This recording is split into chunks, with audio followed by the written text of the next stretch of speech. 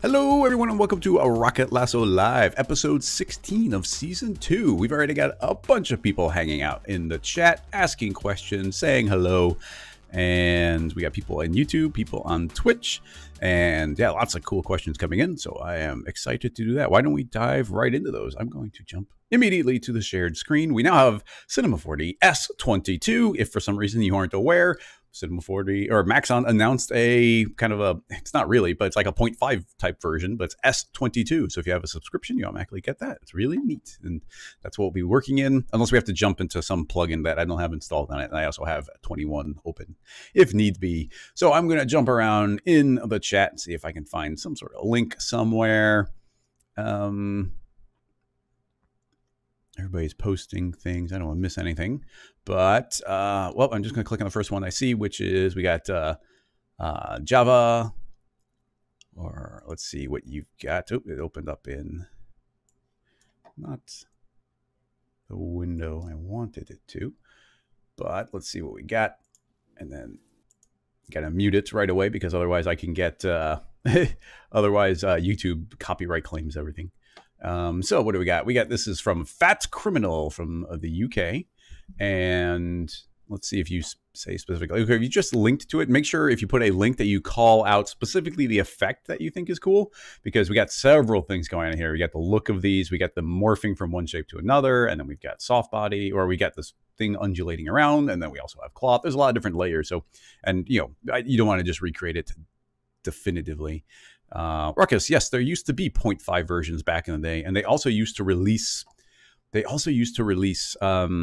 just modules. There was like the module concept, which is like hair would come out, and you wouldn't buy Cinema 4D. You would buy like the base, and then also hair, and then also the MoGraph module, and then also like the character module. And it was kind of like a little bit more a la carte, and then they unified that a little bit more. But in any case, okay, specifically the morphing of the object seems to be the question. So yeah, we can do I always say quick version, and it ends up never being quick, but let's see if we can do something with it that doesn't take too long.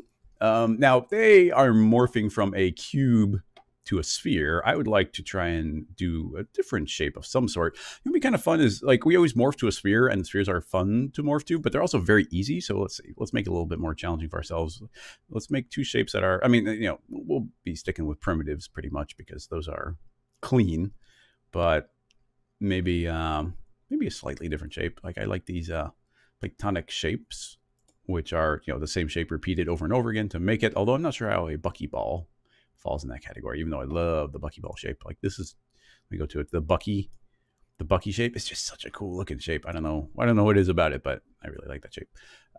But in any case, I'll stick with this more triangular one, and let's morph it over into, and we're going to have to heavily subdivide it if we're going to get to some of these simpler shapes, but that'd be kind of fun. So let's do a capsule shape because that's different. I'm going to make it a little volume-wise, maybe just a little bit bigger, make it match a little bit more, make it a little bit smoother. And really, all we need to do is worry about one of these shapes, and that will morph into the opposite one. So I think that for evenness of polygons, it might be better to do the platonic shape. So we're going to subdivide that one pretty heavily. Something like that. And see if we can get to morph from one shape to the other. So to begin with, I'm going to use I always get blind when it comes to these deformers. Shrink wrap. I found it relatively quickly this time. So I'm going to start with a shrink wrap. Let's see if we can do that. I'm going to drop that in the shape that we want to morph, and the shrink wrap needs something to reference. Okay, it did not need to be made editable. I'm going to hide the one that's referencing. And now you can see that we're not seeing the capsule at all, but look at this pretty good capsule shape that we're getting from this shape. So we have the ability to just morph from one to the other. So that actually works pretty well. And then there's some neat additional details that we might be able to do here. If you put that into a null, shortcut Alt-G, then this becomes not a child of it. So now it can still do that morph, but it opens up the opportunity for you to rotate it. So I'm going to hit NB so we can see this a little bit clearer. And I can rotate this shape, and you see it's going to continue to attempt to match it, but it's actually morphing all of these to slightly different positions. Now, one thing I'm noticing a little bit, and maybe it's probably because this shape is smaller than it, or it's kind of bigger. So a bunch of these pieces are pinching. I really don't want those to pinch. So if I were to try and make this a little bit cleaner, then I would probably, like, I kind of like this arbitrary rotation, but I might actually do a trick where we do a shrink wrap, and then afterward, I'm going to attempt a smoothing. So here's a smoothing deformer, and then you see it's going to smooth all these out and really clean them up. Now, the advantage of having done that is all of these are in approximately the correct location. I'm going to fully smooth this and maybe even do a few more iterations. So you see those have become very evenly distributed. And now I'm going to put another shrink wrap in, and look how clean that geometry has become. So I did... we're doing the morph twice, but one gets it approximately correct. Smoothing evens out the polygons, and a second shrink wrap is taking that not quite perfectly matching smoothing and reapplying it. So that's actually a really nice end result to that. Now, let's see if we can get this fully going and working for us, which is, let's morph.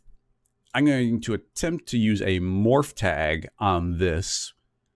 I wonder if we have to make it editable. Do you have to make it editable if you're remote linking? We'll find out. I'm going to add a rigging tag, and that specifically is the pose morph tag. We want to control the points directly. I don't want this pose, so instead we're going to drag this one in. Now we got to be careful because I'm not entirely sure how well this is going to work, and I always forget if you want to say no. Do we want to add it as an absolute or a relative? I mean, yeah, so I'm going to say no because I think I want it to be a relative. So no. Now this might not work at all because... First of all, let's hide this. There's several different layers. First of all, it might not work because we didn't make it editable, and that just might not work. So that's the first place we'll begin. I'm going to try and make it editable. And then we're referencing this, but this object directly might not have those morphs that we want. So I'm going to go back to edit, and I think what I'll try and do is put this into a connect object. So I'm going to say connect and hide that. So we have a connect, but I don't want to visually see it. And now we will link the connect as what we're trying to morph to. I'm going to say no, so it's relative, and then go back to animate. No, that's still not doing it. I would have thought that would have worked. Let me think. Now, a couple things. Like it wasn't editable when we first created it, so maybe it didn't have the initial state. There's several things that we might be doing weird here. I'm trying to keep it as parametric as possible. Otherwise, I would just make those directly children, which we can still do. But rigging, pose morph, points. Don't worry about that one. Let's link the connect, which should have an identical point count. Yeah, it still doesn't like that. Interesting. I'm going to try doing the opposite just to see. Let's say yes. Well, that one did morph. Or it did change. Let's see if that is transitioning. No, it does transition, but it's rotated, which is not... I guess this shape is, or that shape is rotated. So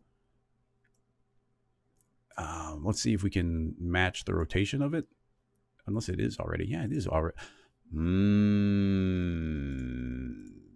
Okay, that makes sense. Okay, it is working. And you'll see it spinning to match it because it's just going from point to point. Now it's kind of cool. I do like that little swirl. It's neat. But let's say you don't want that you don't want to have that happen. The reason that it's happening is that the axis is like this axis, or this connect is essentially making a new axis and taking whatever points were fed in. So this is kind of rotated to this crazy angle, but then it's being reset to 0. So if we want these to match, it'd probably be a good idea to put this back to 0. And now this should morph a little bit more cleanly. Yeah, so now they're matching in the way that they're morphing. Bloop, bloop, bloop, bloop, bloop. Even though it's kind of weird. What? Actually, it still seems rotated to us. Is this null rotated? I mean, because that's upward. I mean, I don't know. We're doing some slightly weird things. I didn't think this would be this complicated because we're doing this mixing absolute. But I wonder if, there's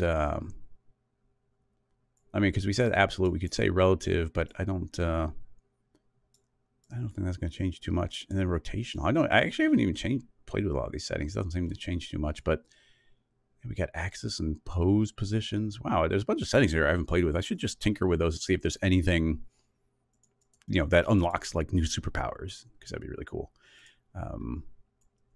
Yeah, it's always weird when there's like hidden modes and you don't even think about it. I'm still a little thrown off why this is rotated, because this is rotated now. Whoops.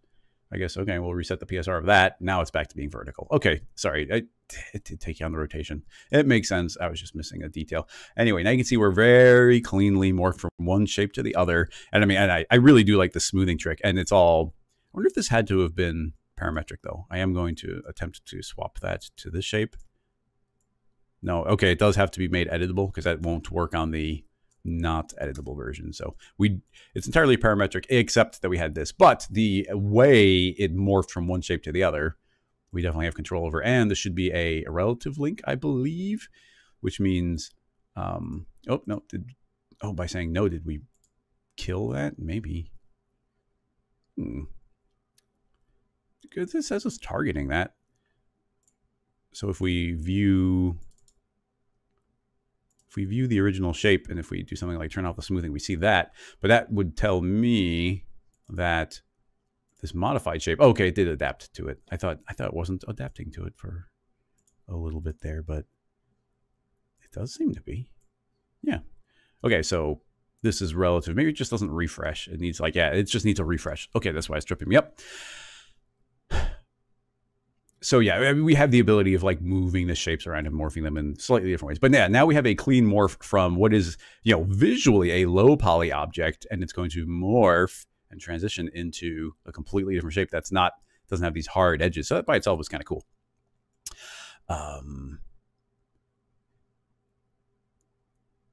Let's see. Okay, so one of the bigger questions there is, can we feed this? Well, a couple things. I mean, we've talked about these before. That's why I'm trying, when we kind of hit a question a second time that we've tackled a little bit, I don't mind re-answering, but I try and do it in a different way, which is why we're doing the slightly more complicated version. Now, something that's pretty cool that we've talked about, and I just really like it because it's something I didn't realize for a really long time, is we have a morph deformer. And so if we use a morph deformer, then this references a specific pose morph tag and it becomes that shape. But now we can control a pose morph with fall offs. So in this case, we can create a linear, and we can actually do the transition by passing this through the shape. And it just gives you so much cooler looking morphs. In this case, let's do a Y shape. So this one maybe can travel upward. I'm going to pinch this to be a lot smaller. So we have our original shape, and now we can pass down and morph into the other one. So that's pretty straightforward, just the way we're moving that. But let's make that even a little fancier. Let's record a keyframe there. We'll have this pass through relatively quickly, 40 frames, and then we'll move all the way down so it's fully applied. So if we play, then morph, and you see it just kind of pops in that shape. But couple things we could potentially do. One is, this is a fall off tab, which means we have access to all the fields. So potentially we could do things like add a spring. Where is that hiding? It's now the decay. So we can add a springiness to this. I'm going to unclamp it. So now just by adding the springiness, I'm not entirely sure how it's going to look, but yeah, look, just by changing that, we get this really nice jiggly transformation just from the fall off. I mean, if I didn't clamp it, I think it would, yeah, you see it's going to feel like it kind of hits a wall and then wiggles back, hits a wall, wiggles back. If we unclamp it, then essentially we're saying we can overshoot and then wiggle our way back down again. So that, I know, I really like that you can do these kind of things. If we crank up the effect strength, then we're going to get even more of a wiggle. And of course, it's moving based on how far that transitioned. So that is, you know, by itself pretty neat. And then you've got your other settings like linear, so we can actually kind of control the speed. If I pull this back, it's going to take longer to transition. And I think smooth is pretty similar. Yeah, I mean, they look slightly different, but linear and smooth I've always kind of thought of as two different flavors of a similar thing. So that's cool there. And I do like the springiness, but just to throw it out there, if we could turn off that delay, I should probably save. Let's leave that on because it's cool looking, and I'll save this. This is a good time to mention, if you're new, all of these scene files will be available on Patreon for people supporting over there. So you can reverse engineer. I gotta say, reverse engineering is my favorite way of learning things. Like you see something you know can work, and if you have the scene file, it's like, wait, how did they make that work? Take it, deconstruct it, see how they made it, and then rebuild it up to be something that's your own. Morph. Okay, so that is using a morph deformer. If we turn off the delay, we can of course use the jiggle deformer, and it should do very similar things, but it has a lot more controls, of course. I'm just going to put it in as a child. So actually, we'll turn it off just so you can see that it should be doing this a linear transition. So very harsh pop. But if we turn on a jiggle, not anything else, it's all default. You can see we get a jiggle in that as well. Stylistically, you see it feels very different already. And you have a lot of control here over like the stiffness and the drag. So you can get a lot more of a wrinkly feel from that transition. And of course you can, I've always been kind of blown away that you can increase the strength beyond 100%. So you can actually get more wiggles and jiggles from it than even the motion would have allowed for.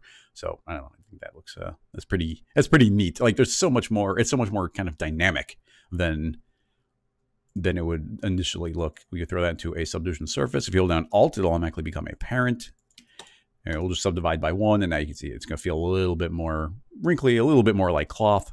A few extra frames here, and we should see it will settle in fully.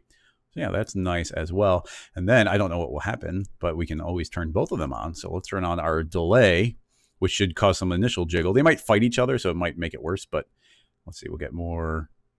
It's just kind of like double wiggle.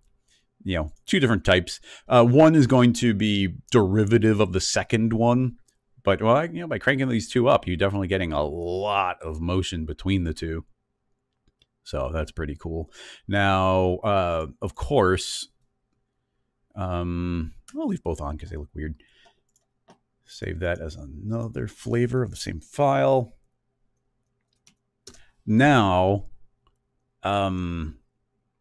the obvious question is, can we put this into a cloner and make it work in a cloner? And honestly, I gotta say, with the setup we just did here, I don't know if we can. So let's see if we can. We'll keep it really simple. I'm gonna kill the subdivision surface just because we don't need it taking up extra calculation time. Cloner, make it a child. We got some clones. There's not too many. But I'm gonna make it vertical. So we'll do that. And this is actually not encouraging to start out with because actually, it is. If the linear field is part of the cloner, they're going to individually be calculated. But if it's not part of the cloner, it becomes external. And now it's totally working. Wow, right out of the gate too. You now see that with this cloner outside of the hierarchy, it now becomes this external thing that's being applied to them each individually. So we can take this and pass through it and morph between those shapes. But everything else should still apply. All we need to do is change our keyframes a little bit. So at the time of 0, this will be the position, and then 40 seemed fine. I guess it'll be quicker, but we'll scoot this over here. So it should morph to there. And let's see if we can get that. Uh-oh. Okay. What do we got here? What? Okay. I don't know if this is a bug or if I'm doing something weird, but if I'm at the time of 0, maybe the jiggle doesn't work in there. Let's see. No. Okay, it's the morph. I can turn off let's start removing variables. Okay, the delay. That's interesting. It doesn't like the delay inside of a cloner. I'm not sure why it doesn't, but it does not like, as soon as we turn this on, it's not refreshing anymore. I'm not sure if like, can we force it to refresh? Seemingly not. Interesting. Turn that off. All right, well, I mean, possibly a limitation. I'm not sure. I've never tried. Yeah, I don't use a spring too often in there. It was kind of a neat thing. Let's see if the spring does work inside of there. Oh, the jiggle. And even the jiggles stopped working inside of the cloner. Now, I wonder if we could make it work outside of the cloner. So if we were to put this into a null, put the cloner into a null, move the jiggle outside of it. No, even that doesn't seem to work. I'm going to try putting this into a connect object and don't weld. Interesting. The cloner seems to have killed all that nice jiggliness that we were getting. Not sure what to make of that. It's not something I'm willing to go too deep and explore right now because it's going to just be a lot of meticulous testing, A/B testing one way and then the other. So, that wouldn't be terribly interesting. But that is curious. I don't have an answer for what's happening there. And yeah, those are kind of the two ways you would get jiggle. We're still getting the morph, which I think is within, the reference that we're seeing from Fat Criminal is, it is a pretty straightforward transition. So everything we're doing, we're still able to do that, but we're losing the nice jiggle that we could have potentially gotten. Just for fun, I'm going to add a random effector just so we can get some variation on some rotations here. Because why not? Bloop, bloop, bloop, bloop. I wonder, do the fall off and then put the same fall off in one, and then they'll spin to that position. I guess I might have spun those a little much now. 180, it's probably better. Spin, spin, spin, spin, spin. And then this could probably survive with some decay, some springy, not decay, delay. Springiness there, turn off the clamp. So those will automatically wiggle back and forth a little bit. Yeah, I don't know. Interesting limitations. We got, it works one way in the cloner and one way not in the cloner, but kind of is what it is right now. There might be a slightly different hierarchy structure type of thing we might be able to do to make it work differently, but for now, let's not, this would be an easy project to get lost in for the next hour, and we don't want to do that. So, new file, check out the chat. All right, that one was from Twitch. I'm going to check YouTube. Shadow, I agree. NAB was really fun. Everything about that was great. And I'm not sure what you mean by cook techniques, but springs, I definitely have a bigger appreciation for springs. Let's see. And you can't put links. Monsieur is, you might have put a link. You're saying look into this, but then there's nothing. So I think that probably needs to be linked somewhere else. So welcome, Shadow. And I forget what we decided to do the shortened name, but ABH, welcome again. We got lots of people hanging out though. Let's see. Well, I'm gonna scroll up a little bit. Is it possible that two squares morph over into one rectangular frame shape like object? Two squares morph into one rectangular frame shape. I'm not entirely sure what you mean, but if I do understand what you mean, then what I'm thinking is you'd have a square and you want it to morph into a frame shape. So what we'd have to do is give it the proper subdivision. So I think in this case, we just need to select this. I'm going to hit US and it'll subdivide by 1 in between every point I have subdivided. And essentially a frame shape, I'm guessing, hang on a sneeze. Ooh, excuse me. Would be kind of something like that. And you can see I've given myself the points in which to make that shape. So then it's a very quick morph between those. In the pretty much the exact same way we were just doing, except we'll say go to points, and now we're automatically in this new point mode. So I'm just going to eyeball this to do it quickly. But if we did that, and then move this up and move this over, then we've created a shape that we can morph into. And if I set this morph now to animate, we should be able to transition between those two. So that becomes 1/2 of a frame. Actually, that's not entirely true. If we go back to animate, this is going to be rough. But if I were to pull this over, so that's kind of a 45-degree angle, 45. Once again, I'm just eyeballing it. Go back to animate. Now, if we take a copy of that rectangle we just created and spin it 180, then now you can see we've got two things that go into the shape of kind of a frame there. And if we were to morph them, both morph, then they'll morph from 2 cubes into that final shape. And you could set their base initial pose. So I think if we go back to edit, go back to base pose, potentially this one could have been living over here. Go to the, and go back to animate. Go back to this one. Oh, I guess it moves the tire. Oh, it's relative. I'm not sure if we'd also have to That's the base pose, but this one's way over there, so I think we have to go back to that one maybe and scoot it here. I'm not entirely sure. Might be making that up. But now we'll do the same idea over here. Actually, if that one's scooting over it, I guess this might already work. So yeah, so now you got two squares and then boom, they'll morph into two of those. I'm not sure if that's what you mean, but you should be able to do the same morph, deformer, transition, do whatever you want between them. So that's sort of that. Oh, that seems like a crazy question from Johnny. How would I pull a wetsuit type material off of an object so it pulls and stretches and then pings off like neoprene or rubber?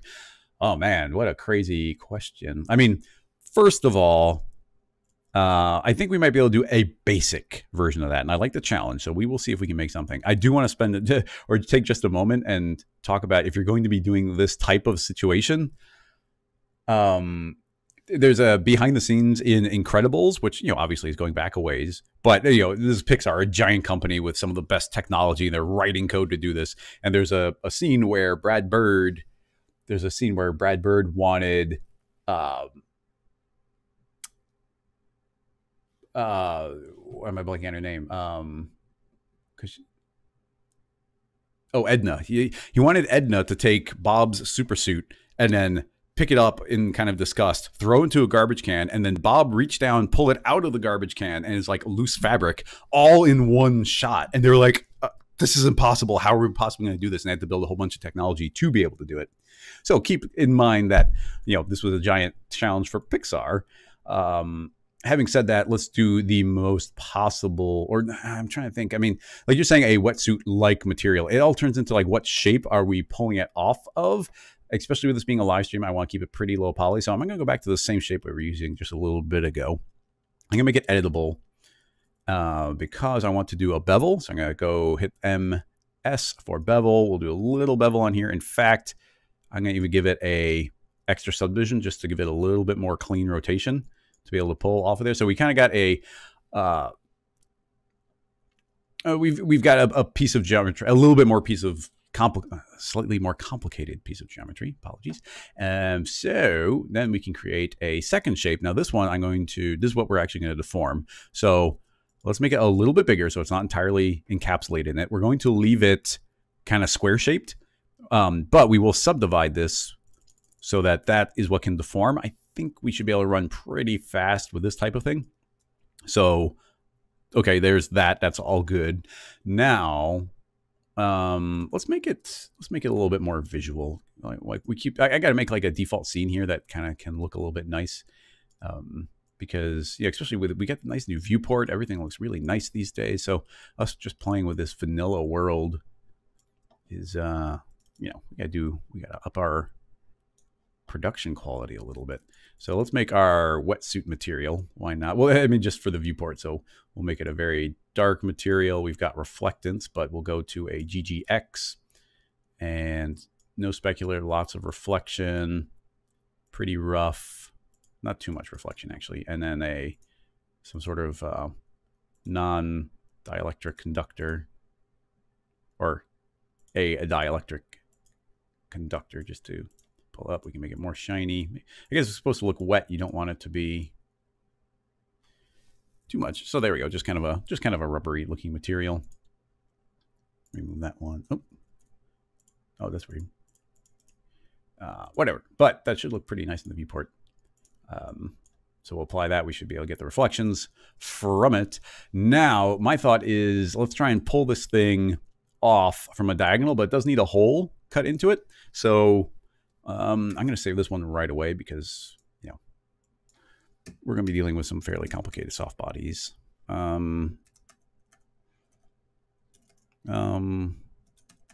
Soft body wetsuit. Let's make it a challenge for ourselves. I mean, I think there's a good chance we'll need to come back to this geometry. So I'm going to keep a copy of it, make this editable, and we're going to make the hole really small, just to make it like as, you know, reasonably challenging here. So it can be a really tiny hole there. Now, you know, that could be, we could cut a slit in it instead. We might actually end up doing a little bit of that just so we can pull it off. But let's see how kind of rubbery and stretchy we can get this thing to be, and, you know, if it works at all. So this is our collider. So that will become a rigid body simulation collider body. That's what we want. And then this is going to be the suit, and that will become a soft body. Soft body. Now, we have two variables here. Or it's a soft body. If we just hit play right now, I'm actually kind of curious what it does right now. We've got default gravity. Everything's on. I'm going to save it. Yeah. So we hit play. We see it's running reasonably quickly. You see, we are dropping frame rate a little bit. It's a new version of Cinema, so I don't have my HUD FPS. I really like seeing the FPS in the HUD just so we can, be able to tell how quickly something's going. So, it's about a third the speed it would actually be going in real time, but that's completely acceptable. So you see right now, its default settings is actually doing a good job of maintaining the shape. Now we need to pull this off somehow. Now, you actually can't create keyframes except at the time of 0 if there's a dynamic body on it. So we have to pull that off temporarily. And now we'll do the basic version, which will just be record the position. And then we'll have it go. I'm not sure how much time it's going to take. So I'm going to pull this down. Now you see I'm actually going to pull it kind of this kind of like 45-degree angle. So it's just kind of pulling off in the direction that we kind of want to pull it. And we'll also keyframe that. And if we just hit play, then we should see that do the transition. All good. Now we can put our soft body back on. That should just work. So now, okay, so that's animated, but it's not going to be pulling on it at all. And that's because we need to tell it to have some follow position. So again, I'm just going to quick save right there and give it a follow position of 5, which is pretty weak, but let's see. Yeah, definitely pretty weak. I'm going to jump that up to 55, and there you go. Now you see it's pretty strong. Excellent. Now, let's play with the friction. Now, our friction is a function of the friction of the collider, which is 100, multiplied by the friction of our, in this case, the soft body. Now, so there's the friction, which is set to 90%. I'm just going to modify this one directly. So let's drop it down to 10%. So that now it's 10 times 100. So it's 10%.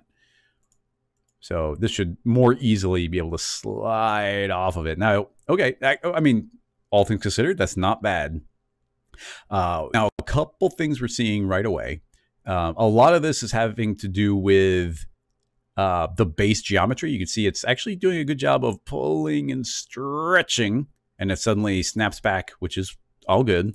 But it's obviously very dependent on our poly count. It's getting stuck on every layer of poly, which is actually kind of impressive.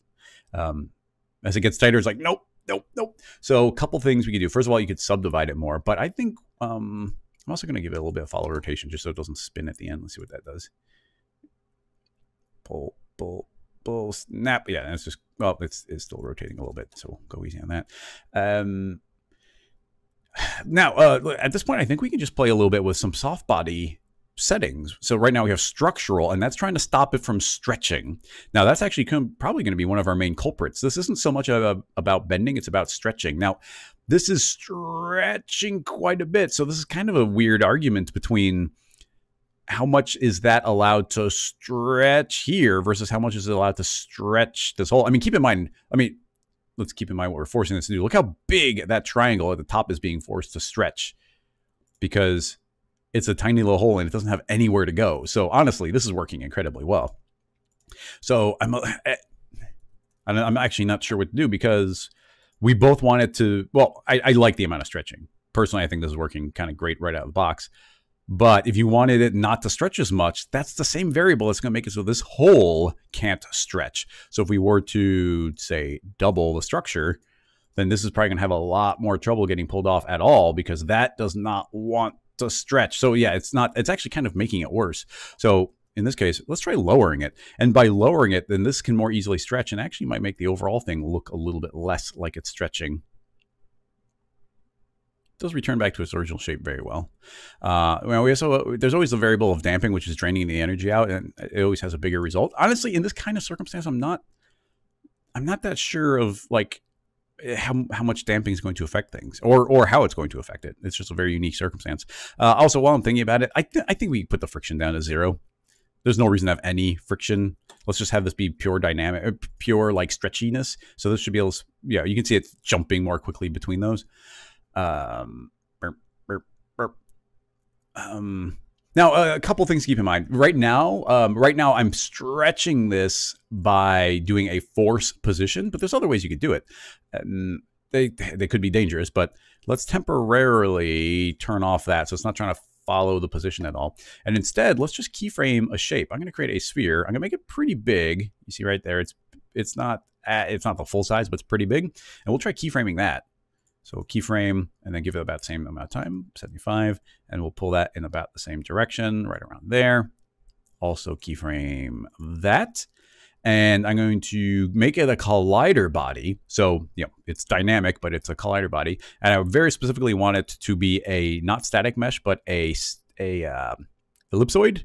So now it's being told you have to calculate as a sphere, and that should make the calculations very accurate, which hopefully will make it so it can't escape from the shape. So let's just see if that moving is enough to like pull that. Okay, it's working, but it's only, there's more polygons I can stretch. So it's going to have to travel further for us to be able to visually see this. So we're going to pull that twice as far. Keyframe again.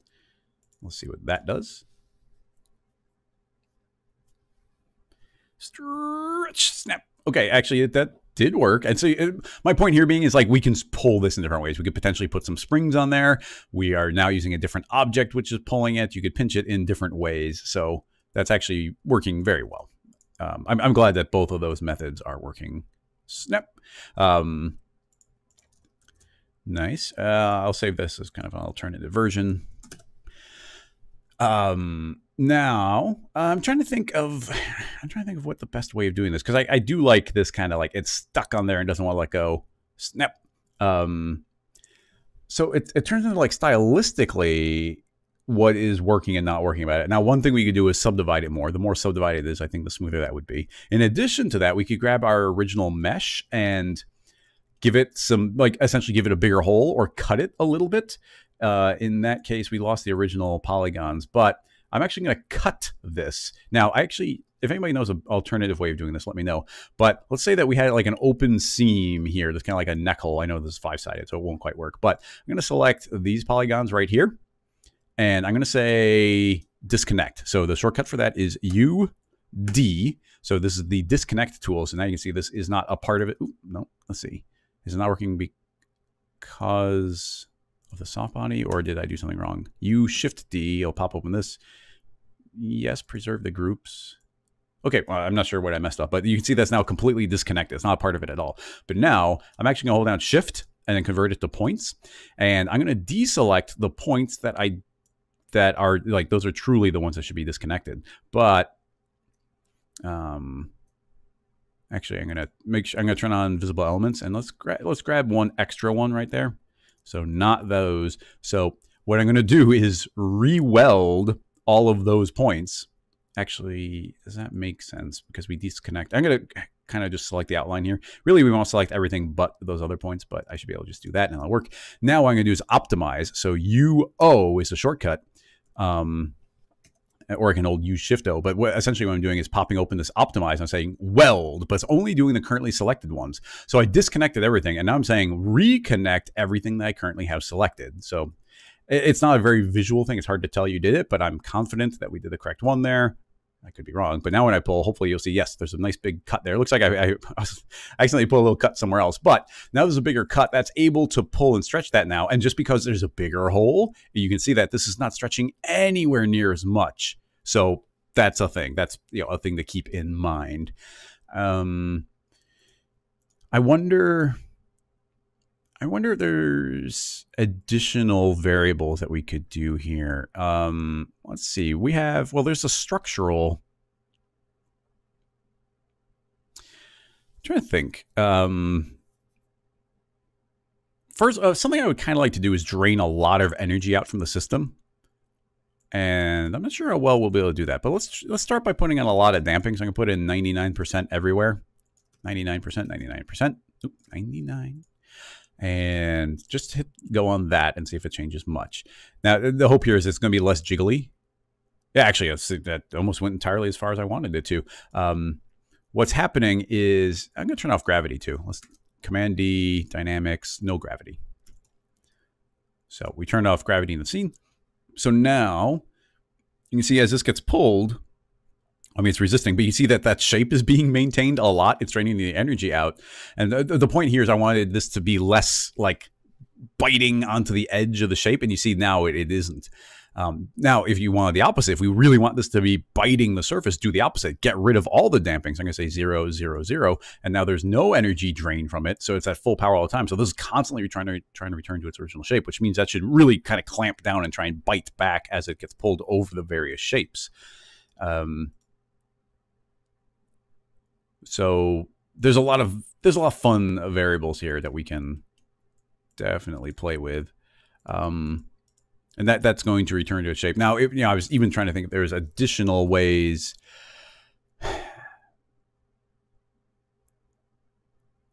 I'm trying to think if there's additional ways of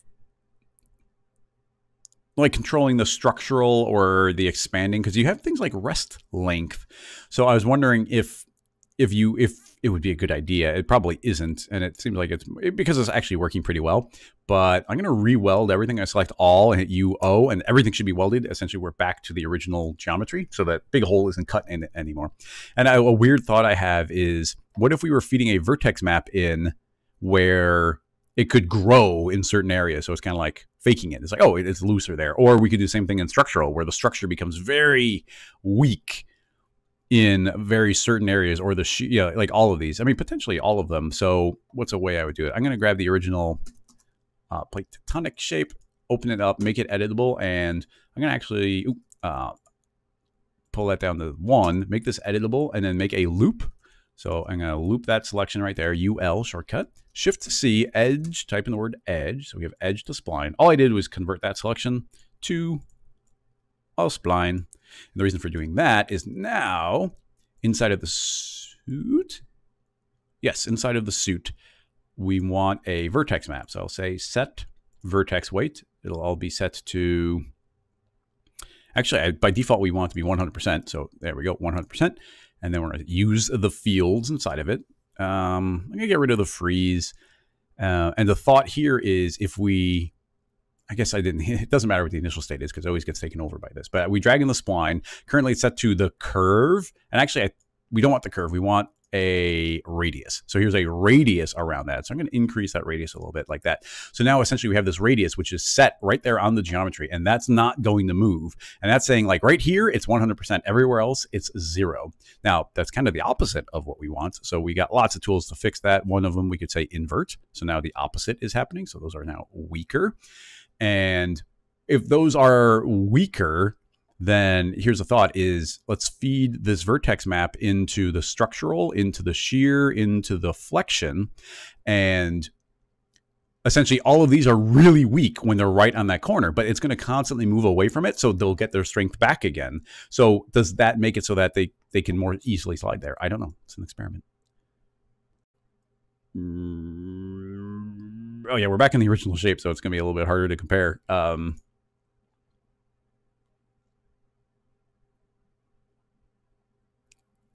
It definitely has a doesn't want to get pulled off type of vibe. I'm actually going to clear all 3 of those just for a moment, and let's see what it looks like by default because we need to compare it to something. Well, this one's holding on all the way, so they're definitely having an effect.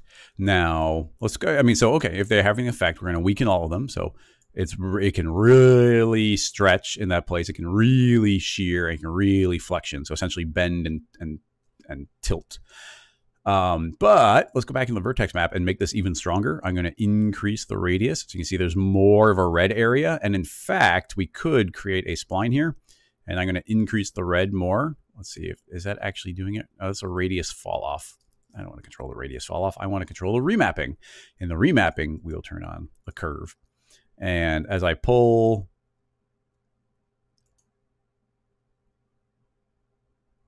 hang on, I got to check. I'm going to hit undo because we kind of lost everything there. Remapping, curve. I don't know why I lost the red stripe. I just undid until it came back. Now as I pull this, you see that the red band, the red part of it's going to get bigger, but we're not kind of expanding the lowest place. And we've talked about this before, that a lot of the springs need like 1, 2, 3 connections to do their thing. So it might have been too small to be having too much of an effect. So now that should be significantly different. Let's hit play on that. Well, I mean, it's definitely coming off easier than it had been before. So yeah, I'm not sure. It's interesting. We could subdivide it more. We could, I don't know. There's a lot of different things. The snap on that's actually pretty fun. And snap, and it's escaping the sphere. I kind of don't want it to do that, but that's kind of a different variable. We could drain energy out from the overall thing, which is not from here, but maybe from the forces. We can do a linear damping of 90%. So that should drain the energy out quite a bit overall. Oh, I actually, impressively, that's draining the energy out here to an extent that doesn't even get pulled. I didn't expect that. Pull. It's not quite pulling it far enough. The sphere is doing a good job, but we are getting a lot of deformation on these points here. So, we'd have it's a literal big push and pull. I guess just maybe to close this one off, let's try the third method, which is instead of pulling this with the sphere, let's pull it with a spring. The concept is incredibly similar, except we'll be able to control a dynamic fall off on it. So let's see if this works. And I mean, part of this is just me wanting forgiveness from the springs because I ignored them for like 10 years, but they're really good. So what do I want to control? I want to control the suit with the spring, and actually that will be object B. Object A will be empty. So I'll reset that default so it's empty. So it's just going to attempt to reset there. Now, I don't want this to be connected to the center of mass. I want it to be set to a point selection or a polygon point. Polygon point is nice and quick because I can just drag this through until we are pretty much on the correct point. I'm not sure which one it is. It's going to kind of... Okay, maybe I've been quicker in this particular case to do a polygon point, but I'm going to keep doing it. We can figure this out. Oh, almost. Okay, right around there. Yeah, I don't have the exact point, but we're pulling right there.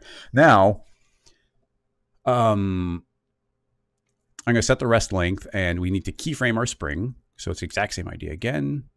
Keyframe the position, give it another 75. We'll pull this way down. Keyframe that. Now, one of the differences, I don't know how well this will work, but one of the big differences here, and I'm going to, put the damping back to 5 because it was working well on the 5. And let's save this one again. I should name that one sphere, but we'll rename this one spring.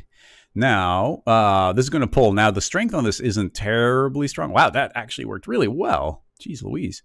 Holy cow, the spring's working great. Is really like pulling that quickly off of there.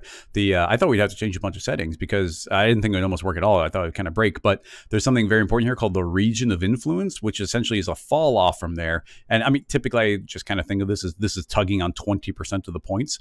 So unlike, it just kind of is pulling all the points in that direction. So unlike the sphere, it's going to be very specifically pulling all that. Now, if we shrink this down to 1%, then we should see this is going to pull on a very tight section, and that might struggle a little bit more. We could crank it up to something really big. So this is kind of tugging everywhere. And something I've never done. I'm kind of curious what will happen. I'm going to say 100%. So that should be kind of pulling on every point. Yeah, look at that. That's interesting. Wow, I never tried doing 100%. So it's a spring that's trying to pull every point to where it is. You see it's actually stopping it from moving away as well. Boing, boing. So that's actually working quite nicely. Dip, dip, dip, dip, boing.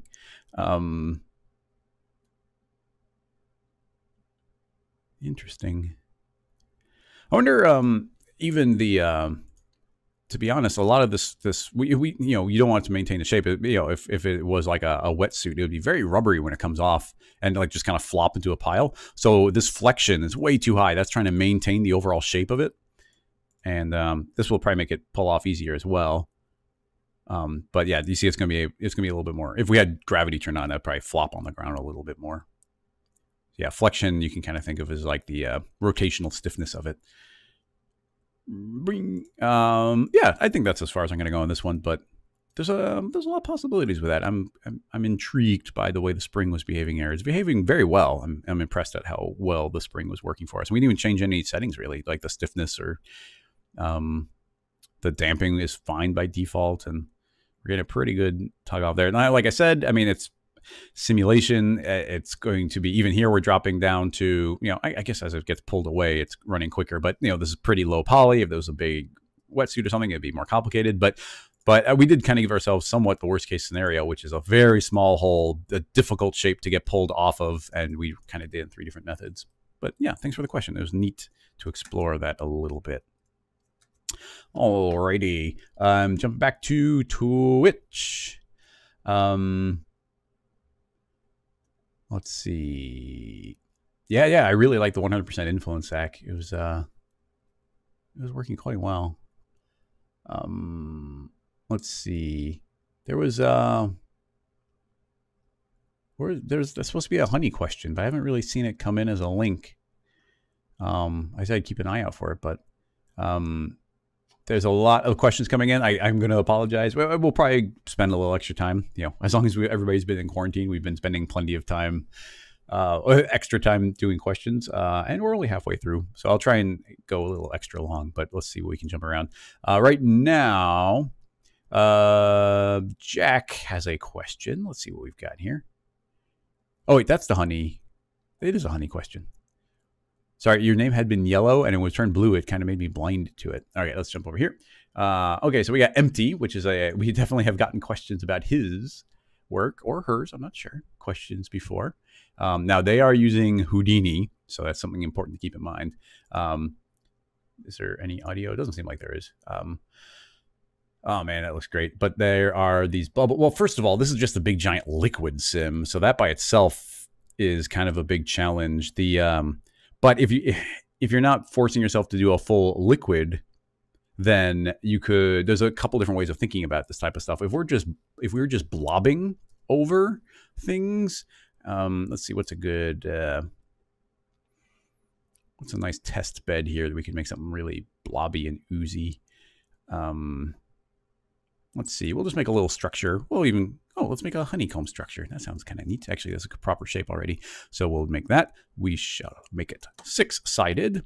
Make it a little bit bigger. Give the hole a decent size, but still give that some thickness. Actually, it's going to be double the thickness once we clone it. So we'll do that. You should see it's incredibly low poly. Actually, there's some height segments. We'll get rid of those because we don't need them. A bevel could be a good idea. And then...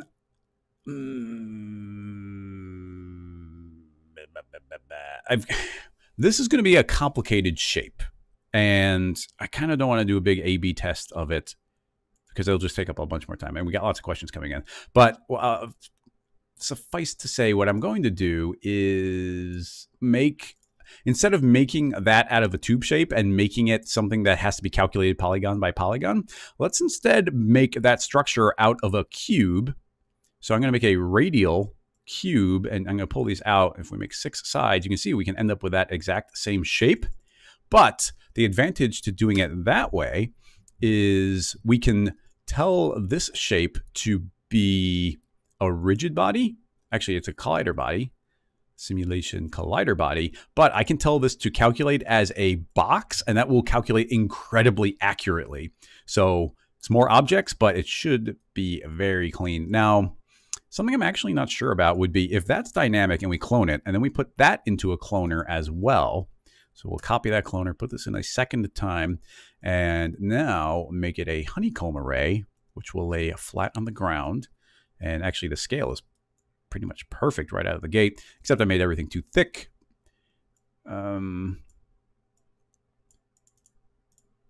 Ding, ding, ding, ding. I don't want to go overboard, but we'll do something like that. But these are all a little bit too, like I said, we'll double them. They get doubled up. So we'll cut that in half. We'll set that to 40. There's going to be a little bit of space in between. This cloner is going to need slightly different spacing. I guess they still meet in the same corner. Nice. That's exactly what I wanted them to do. So there we go. So it should be pretty clean, pretty low poly. I'm just curious if these are properly going to be dynamic. So the easiest way to test, I suppose, will actually, this is super easy. We'll just make a copy of this cloner, create a sphere, drop it into there. And now we should have a honeycomb of spheres. I shall randomize them slightly.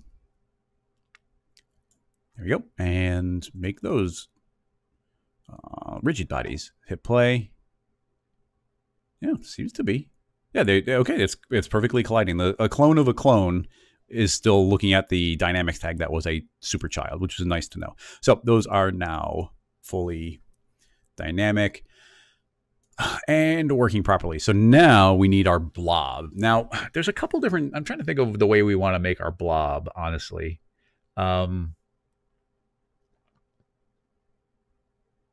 This could be... I got a couple different thoughts in my head. It's kind of a new question. We haven't really tackled this. So let's see. Let's see what we can do with it. This is number 3A. It's going to be honey bubbles. Yeah, that's fine. Honey bubbles, and this will just be a soft body. So here's the first thought. What's the best way to make a fun... Oh, I mean, the first one doesn't have to be super dynamic. I mean, it would kind of be fun to make a splat shape. Yeah, let's kind of make a splat shape. Why not? That seems neat. I'm not sure how well this is going to be working. I don't know how well it's going to work. It's going to be a little bit weird, but I'm going to use a sketch tool. I don't usually use a sketch, but let's make something that's just a little bit blobby and extrude that in S22. It automatically extrudes in the proper direction. So you see it's going to actually extrude upward. Make sure my spline is closed. Change this to be a uniform so the subdivisions are very even. I'm going to drop that way down, in fact, down to 0. And you can see we've got very low poly, even subdivisions. Pull this up into the air. And inside of the extrude, we want to control the caps. I want them to be a regular grid. And twirl that down. And we have some controls here. I'm not sure what the spacing is. Let's try 100. Well, there we go. Pretty good. So the regular grid is, let's make it quad dominant. So it's trying to make them rectangles. And you see we end up with this shape. If we're making a blob, it'd probably be a good idea to give this one subdivision going up. And let's do a single smoothing tag. Smoothing. Put that after the spline, so we don't need a null. Oop, not, it's child assign, but not child of the spline, but after the spline. I can pull this forward or back, but you see it's going to like round those corners, make it a little bit more blobby. So something like that. So keeping it nice and clean, low poly. So that is our shape. So if that is the case, can we run a soft body sim on that? I'm not going to change any settings yet. Let's just see what that does by itself. So let's hit save and let's hit 1 frame forward and see if anything happens. 1 frame forward, see if anything happens. Okay, cool. It doesn't seem to take too long to calculate, although I'll have to save into my new file because it's not remembering my HUD to see our FPS down here. But I feel pretty confident to hit play. Okay, that's completely fine. It's very low poly. It's running very smoothly. Now, it's going to try to pass through itself. I'm not terribly worried about that, actually. We could get rid of self-collisions and it's going to run real fast, but we'll worry about that in a little bit. So let's make it so it can be very melty and oozy. So we'll do that by pulling way back on the structure. And let's give ourselves a couple extra frames. Way back on the structure. Very little flexion. Very little shear. And let's just keep on lowering these until... And damping. Let's get rid of the damping. Doesn't need to drain the energy out.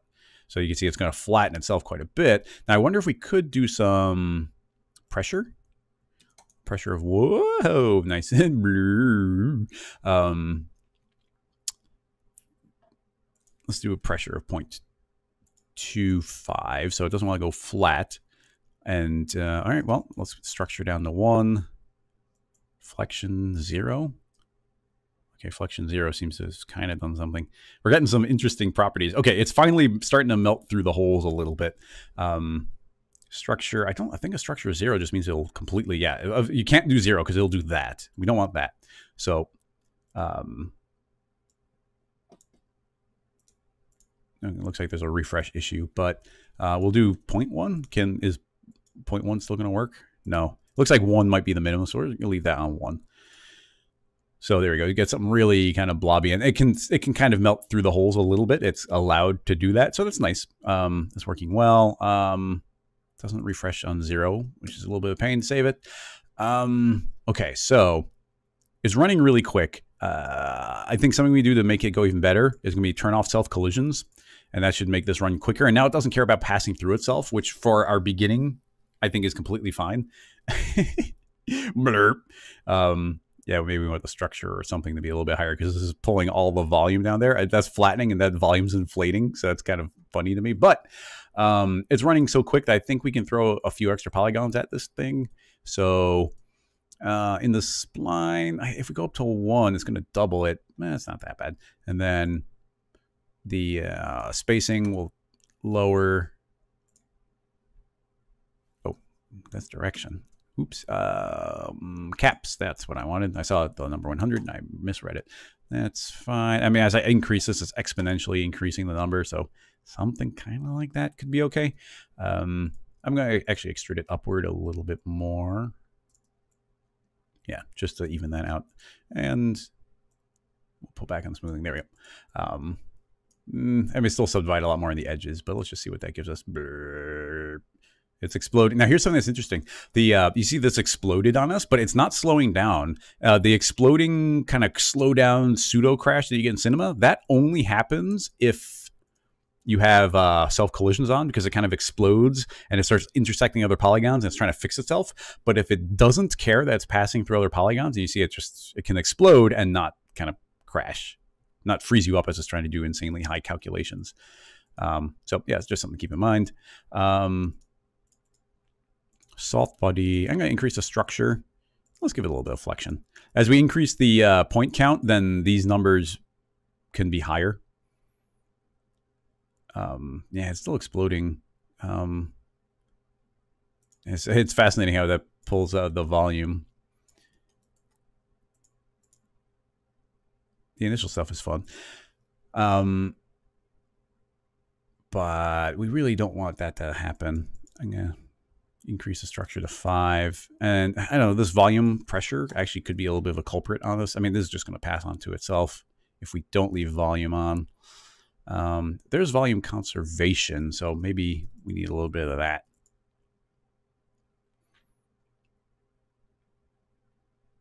Yeah, actually, volume conservation seems to be pretty good. And now we can start getting maybe, and this is just like a quick model where we can maybe get some melty shapes. And honestly, based on what we have, it'd probably be good to do some extra little splatty offshoots from this. But even right now, you can see we're getting kind of a fun little drippiness going. So I was just trying to build a rig that we have a very clean control over. So, like I said, we've got our nice new renderer, our nice new viewport going. So let's make this look a little bit nicer. We'll make a, let's make a yellowish honeycomb. And then we can have our honey. Let's see how well the transparency looks. I think it might not look amazing because, well, I don't. Let's just find out. No color, transparency, yes. And let's make it a nice, warm, bright yellow. And that doesn't actually seem to translate too much in the viewport. And let's make it to remove that. We have our transparency based. There's a specular. We don't want roughness. Do we have to add a second specular? Add GGX.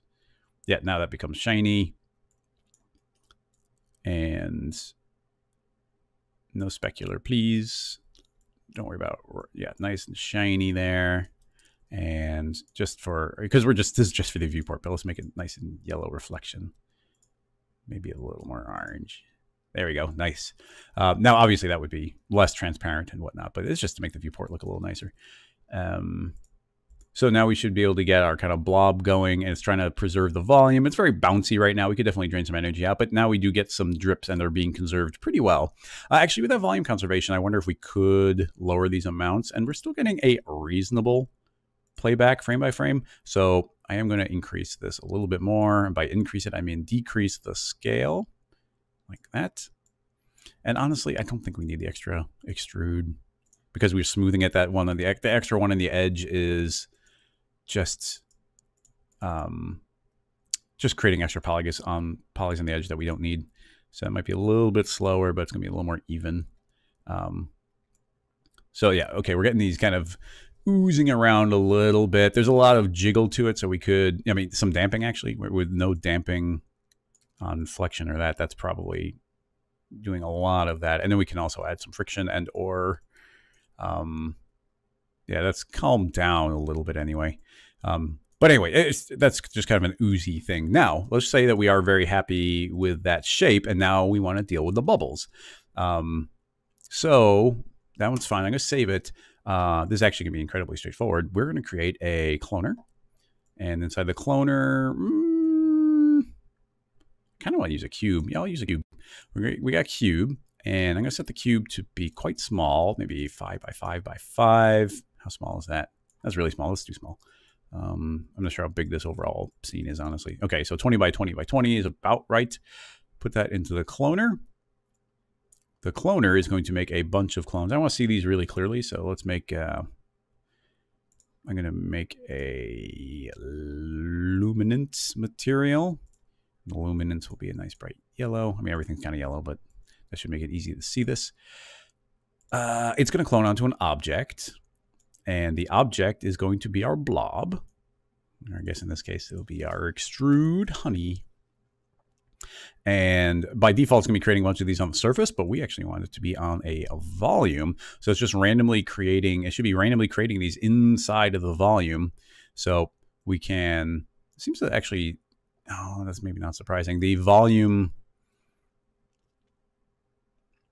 it's gonna take a lot of effort to calculate this volume. You can see that my viewport has dropped dramatically, and the count is not very high, and it's because it's having to calculate a pretty complex volume here. So I'm actually, let's see, I'm going to do an experiment. Let's instead do a grid array, and I got a couple different thoughts. I got a bunch of different methods we might be able to do, but let's just try doing something like this. I'm essentially going to eyeball to make sure that we're potentially catching the entire area. And let's give it a little bit of height as well and catch the height. So that's everywhere a bubble can go. And then create as many clones as we want to. So you can see, well, and let's change this to endpoint. So now we can increase our count. And it's just going to fill this out. Fill, not too many of those. Fill this out. Nice. And you see, you know, this is, you know, we're creating all these clones. It's not slowing us down at all. So that volume calculation was really killing us. So we've got all those. First of all, we probably want to let's randomize those a little bit so they can move all over the place. And we'll probably be scaling and all that. We won't worry about that for now. But the most important one is I'm going to select the cloner and create another effector. This time it'll be a plane effector. And I guess we probably have to make this editable because at the end of the day, it's going to be the same calculation. Oh, the plane effector is pushing them up. But I want them to be controlling the visibility of the shape. And in the... let's create a fall off. And just for clarity, let's create a spherical field. And there we go. Now you can see in the spherical field that they're only existing where the spherical field says they should be. That's because of the visibility. But I don't actually want a spherical field. I actually want the entire piece of geometry here. And currently it's viewing the individual points. But I'm going to say I want to view the volume of the shape. And actually right now it's not doing too bad of a job. I do have to say, it's creating them. They're definitely existing outside of the volume though. And the order of operations on these effectors, it should be the random and then the plane. So I'm not sure why we're seeing these outside of the surface. Yeah, it doesn't have anything to do with that. We're not subdividing, it's a smoothing. I wonder if it doesn't see the effectors inside. It may or may not. We gotta do some tests. I wouldn't be surprised actually if there's a, don't worry about the normals. Oh, that's the object. Layer, volume, clip the shape. I'm not even sure what that means. I thought there'd be more settings there, but there isn't. What I was going to say is maybe it doesn't see the deformers, so it doesn't see the smoothing. So if we put that into a connect and then feed the connect in, then that's the final geometry. Oh, okay. It seems to be the case. It wasn't seeing the deformer, so now it's seeing them inside. So now all of these exist in this entire spot. So let's just say that that is indeed where we want all of our bubbles. What I would do in this kind of circumstance is you can't leave it like as this live cloner. I mean, potentially you could if you had the right situation, but that's not what we're going to do. Now, I want to round these out a little bit. So I'm going to turn on fillet. We're going to do one subdivision, and I'm going to make these look as spherical as we can. So essentially, I'm just trying to make the lowest poly bubble possible. And then they're a little big now that we can see them very clearly. So I'll shrink them. And now let us change the scale randomly. So we got our random, turn on a random bit of scale as well. Let's do a uniform scale. They don't have to be uniform, but that's fine for this case. Absolute scale, and we'll start scaling down to negative 0.9. So they can get pretty tiny. So there we go. We got all these bubbles. And of course, we have control here. We could create additional ones, as many as we want. So we get all of our nice little bubbles in there. So now all of that work was just essentially to generate this geometry. There might be some work we could do where we could push these away from the surface, but I'm not worried about a couple on the corners. And here's my thought is like, okay, if this is our final shape of our blob, and these are the bubbles, then we just need this final piece of geometry to be driven by where our honey goes. Now, can we do that live, or do we have to make it editable? That I don't know. So I'm going to take this cloner, which we will rename Bubbles, put into a null, and with that in mind, save it, because we haven't saved it in a little while. Honey, it is 3B, honey, our soft body. We already said bubbles. That's fine. We'll just save it as the next one. Save. Okay, now we shall use a mesh deformer. Mesh deformer. So we'll put a mesh deformer in with that null, and let's see if this works. The object it's going to view is going to be the honey, the extrude honey, not the connect. And I'm going to tell this to do surface area, so it can catch the ones on the outside. Initialize. It's going to hide it and all this stuff. We actually don't want it to do that because we're going to keep that honey rendering, but this in theory is linked to that, and anywhere it goes it should force those to move. I don't know how well that's going to work. So let's go 1 frame forward. Seems okay. 1 frame forward. Okay, it's working. Oh, I mean, it's not taking too long, but you actually see our mesh is not moving. That geometry is not moving with this, so maybe this bubbles is not going to move along with it, but we can still try and make a connect object, so it should drive that. So I'm going to reinitialize and get rid of those tags. Oh, they're there. Now let's do the test again. 1 frame forward. 1 frame forward. Is it taking a long time to calculate, or what's the deal? What? Okay, now it's going. It's still not moving. Wait, no, it does. Oh, it did move. It's taking it. It's got to refresh to do it. But you see, they actually all moved with it. So I don't know how well it's going to work. But let's do a viewport render. So I'm going to change our display here, and let's also apply the bubble. Oh, if we apply the same bubble material, we won't see it. So we'll have to leave it here. But if you were to apply the same bubble material or merge them into one shape, I think that would work. But let's. Spherical field is done. Let's send this out to the picture viewer. So let's use the nice new S22 renderer and say I want to do a viewport renderer. We don't. Maybe we can save. We'll save it as an MP4. Typically, you should do like a sequence, but nobody's got time for that. Renders. Honey 1. Output. Your viewport renderer tends to eat up your RAM really quickly. I know we can change the RAM settings, but that's dangerous I've felt some slowdown from that in the past. So I want to go easy on it. So there we go. That's going to save all that. Keep it relatively light. That's fine. We're just looking for the motion here. Frame up our camera a little bit, and let's see what we get. See if it. Actually, now I think about it, it could. Let's give it some frames. All frames. Because it kind of wasn't refreshing properly in our viewport, I wonder if it's going to here. Our HUD elements are all on. And then also, I mean, I like that you can put the HUD elements on. That's neat, but I think I just lost control of my cinema. Yep, I think we done lost it. It didn't like something we just did. Did not like something. And yeah, I'm getting nothing here unless it's trying to calculate the entire thing, in which case that'd be crazy. Anyway, so to the task manager we go. I got 2 copies of cinema. I don't know which one it is, so we'll guess. Hey, I got it right. And reopen.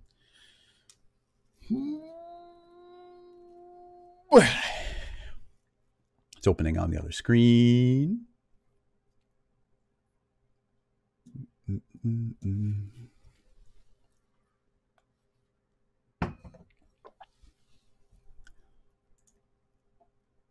Okay, Boom, open. We saved just a second ago. We might have lost our render settings, and that's about it.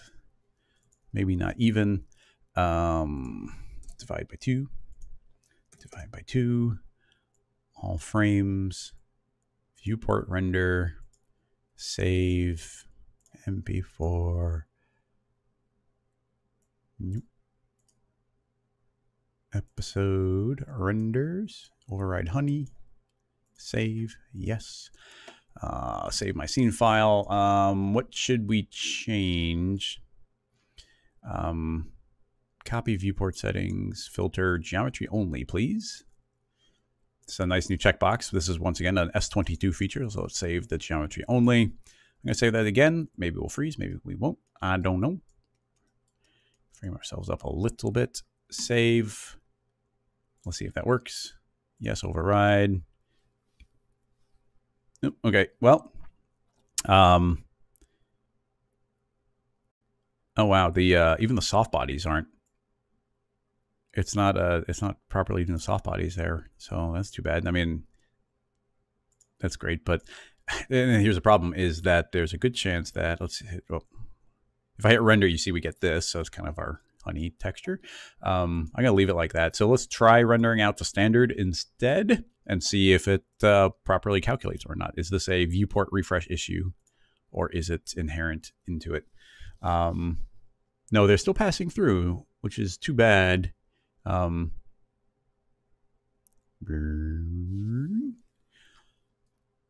then it seems like our honey isn't.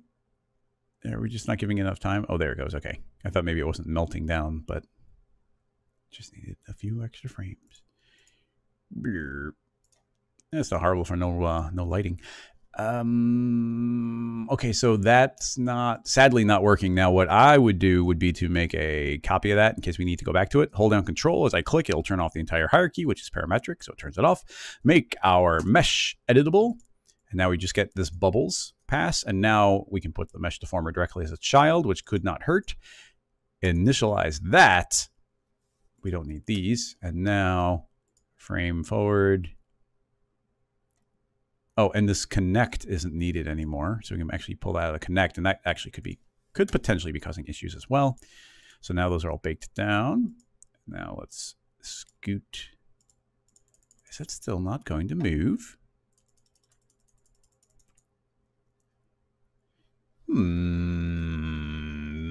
Doesn't this typically work? Unless was the mesh deformer. No, it's on the proper object.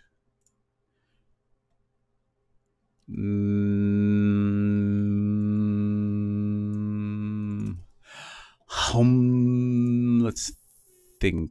What could we possibly be missing here? I mean, we could bake the honey down. We could bake the honey itself. That's starting to be like, I don't know. We're getting completely away from a parametric workflow if that's the case. But we already baked some of it down. We'll give it a go. I'm going to try putting that, make a connect. We'll drop that all in there. I wonder if we just run the simulation on that. Seems dangerous, but maybe. We'll do this as a stop gap measure. I'm going to drag in the connect instead, initialize on that. We'll see what that does. I don't know. We'll just find out. Hit play, or one frame forward, one frame forward. Nope, the blob is moving. It's not moving those. Now, am I fundamentally not doing something right, or does this just need to be made editable? Make that editable. That is the connect. It is viewing. Initialize again. Delete the handy but not needed tags. And let's see if that works. Now it's working. So it doesn't like... that's slightly disappointing. Well, in any case, now you can see actually it's because we baked everything down. It's running pretty much real time here. We don't even need to render it out. You can see that those bubbles are stuck in their relative positions and they're being deformed by the points around them. So these will actually follow the blob down. They'll actually, if the mesh stretches, the bubbles will stretch, which would be realistic, except they put themselves back into their original position eventually, but they would stretch initially. Back before we had cell phones, you'd spend plenty of time playing with the soap bottle when you were in the bathroom, just being like, ooh, play with this up and down, spinning around. You needed something to read. So yeah, soap bubbles would stretch. So, that's working. It sucks that we had to bake everything down a little bit just because, I like being able to change the mesh later if need be. But yeah, there's some bubbles being distributed through there. Now we do have, I'm trying to think of other things. Well, I'm trying to think of other, there's a whole entire different approaches. There's entirely different approaches that we could be doing. That would be fun. Remember all the candle stuff we were doing? I wonder if there's something along those lines. I kind of would like to explore it. How are we doing that time? We didn't spend that much time on this one. So I want to try exploring a completely different variant on here. So we'll rename this one C. It'll be the baked one. This one's baked down. I'm keeping an idea on the comments, or an eye on the comments a little bit, but I try not to address it too much to keep the flow going a bit smoother. But thank you, everybody. I appreciate the love. So let's push this, see if we can push this concept a little bit further. Not sure what we need and what we don't need, but I'm going to create a cloner and a sphere, and we'll make incredibly low. I'm going to turn to a triangle, and we'll make it I'm going to go as low as it can go. Very, very low poly count. I'm going to keep everything relatively large. The honey, it's not going to be high fidelity. Once again, we're doing this in real time in a live stream.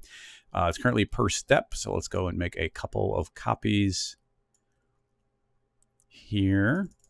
So here's the thought here is, what's the radius on that? 80. So we'll do a radius of 90, 90, 90. Oh, I guess it's got to be double that. Times 2. 90 times 2.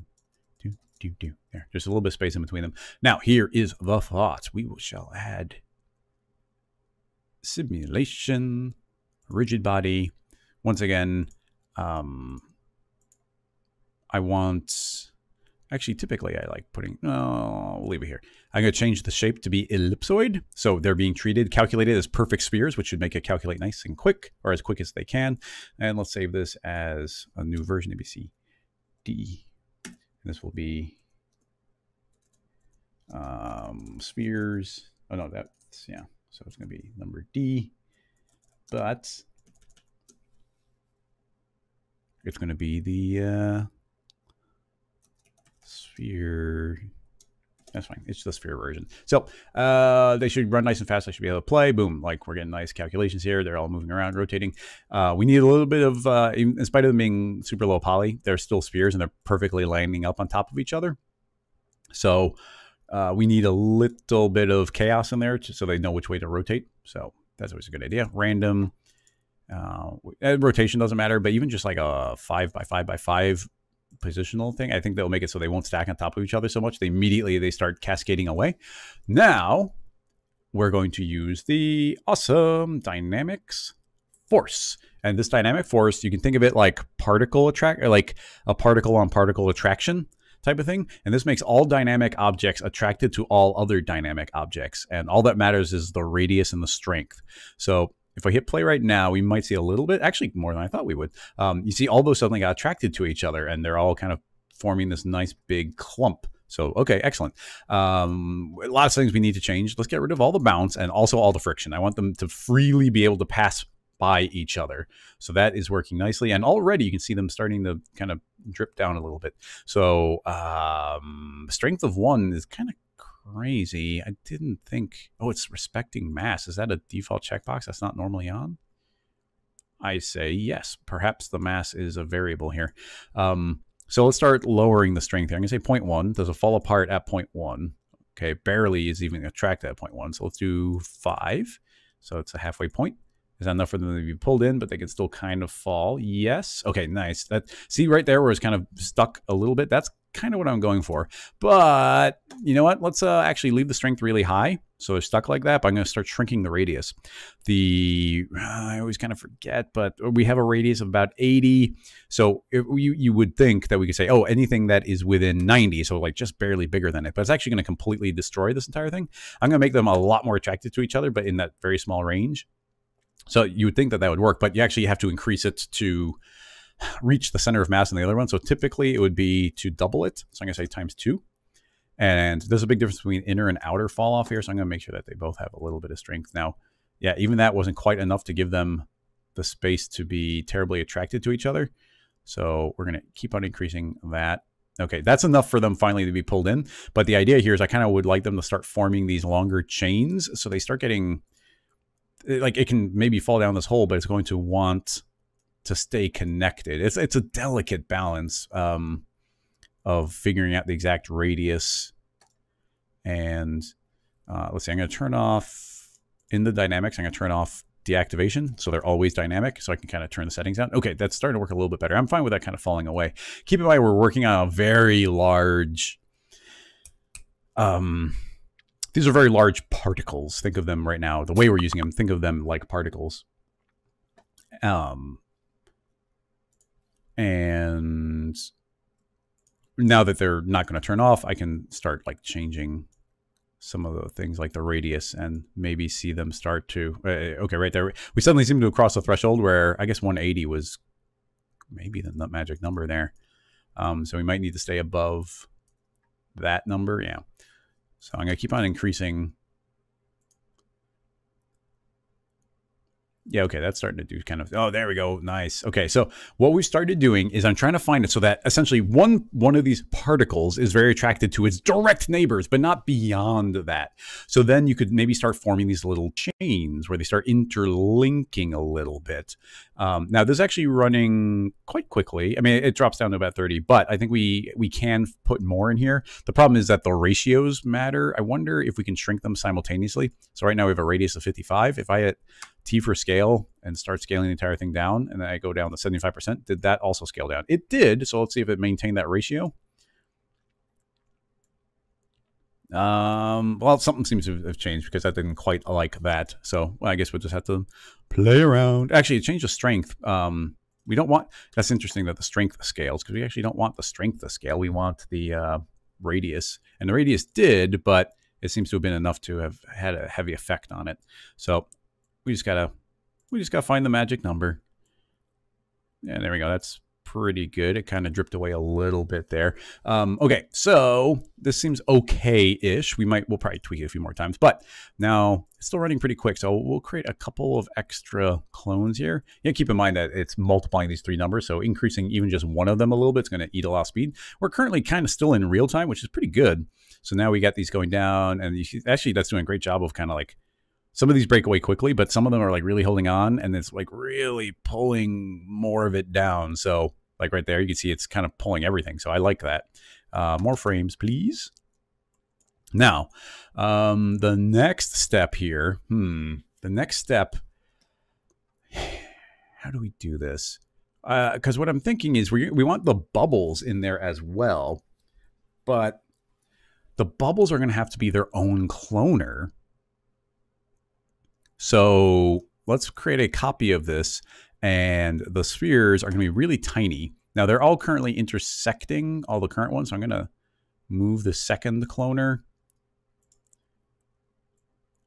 Oops, don't make them wider. Scoot it here. There we go. So something like that. And they're really tiny right now. But I'm going to scoot it up a little bit. I don't know. It's gonna be tricky, but the radius is a little small right now. T for scale. I'm going to let these be relatively large. So you see we get these bigger ones. Or, you know, these are the smaller ones. We can hopefully visibly see them. And let's make it more obvious in the viewport. We can make those glow. And potentially we could even make those nice. Now the idea is those are also going to be attracted, and they're going to be kind of stuck in the big clump. So let's see what that does. I'm going to save it. Now I did double the particles, but yeah, now you can see we got all these little individual ones, and they're kind of stuck in the clump, and they'll all, you know, be attracted and be bouncing around inside there.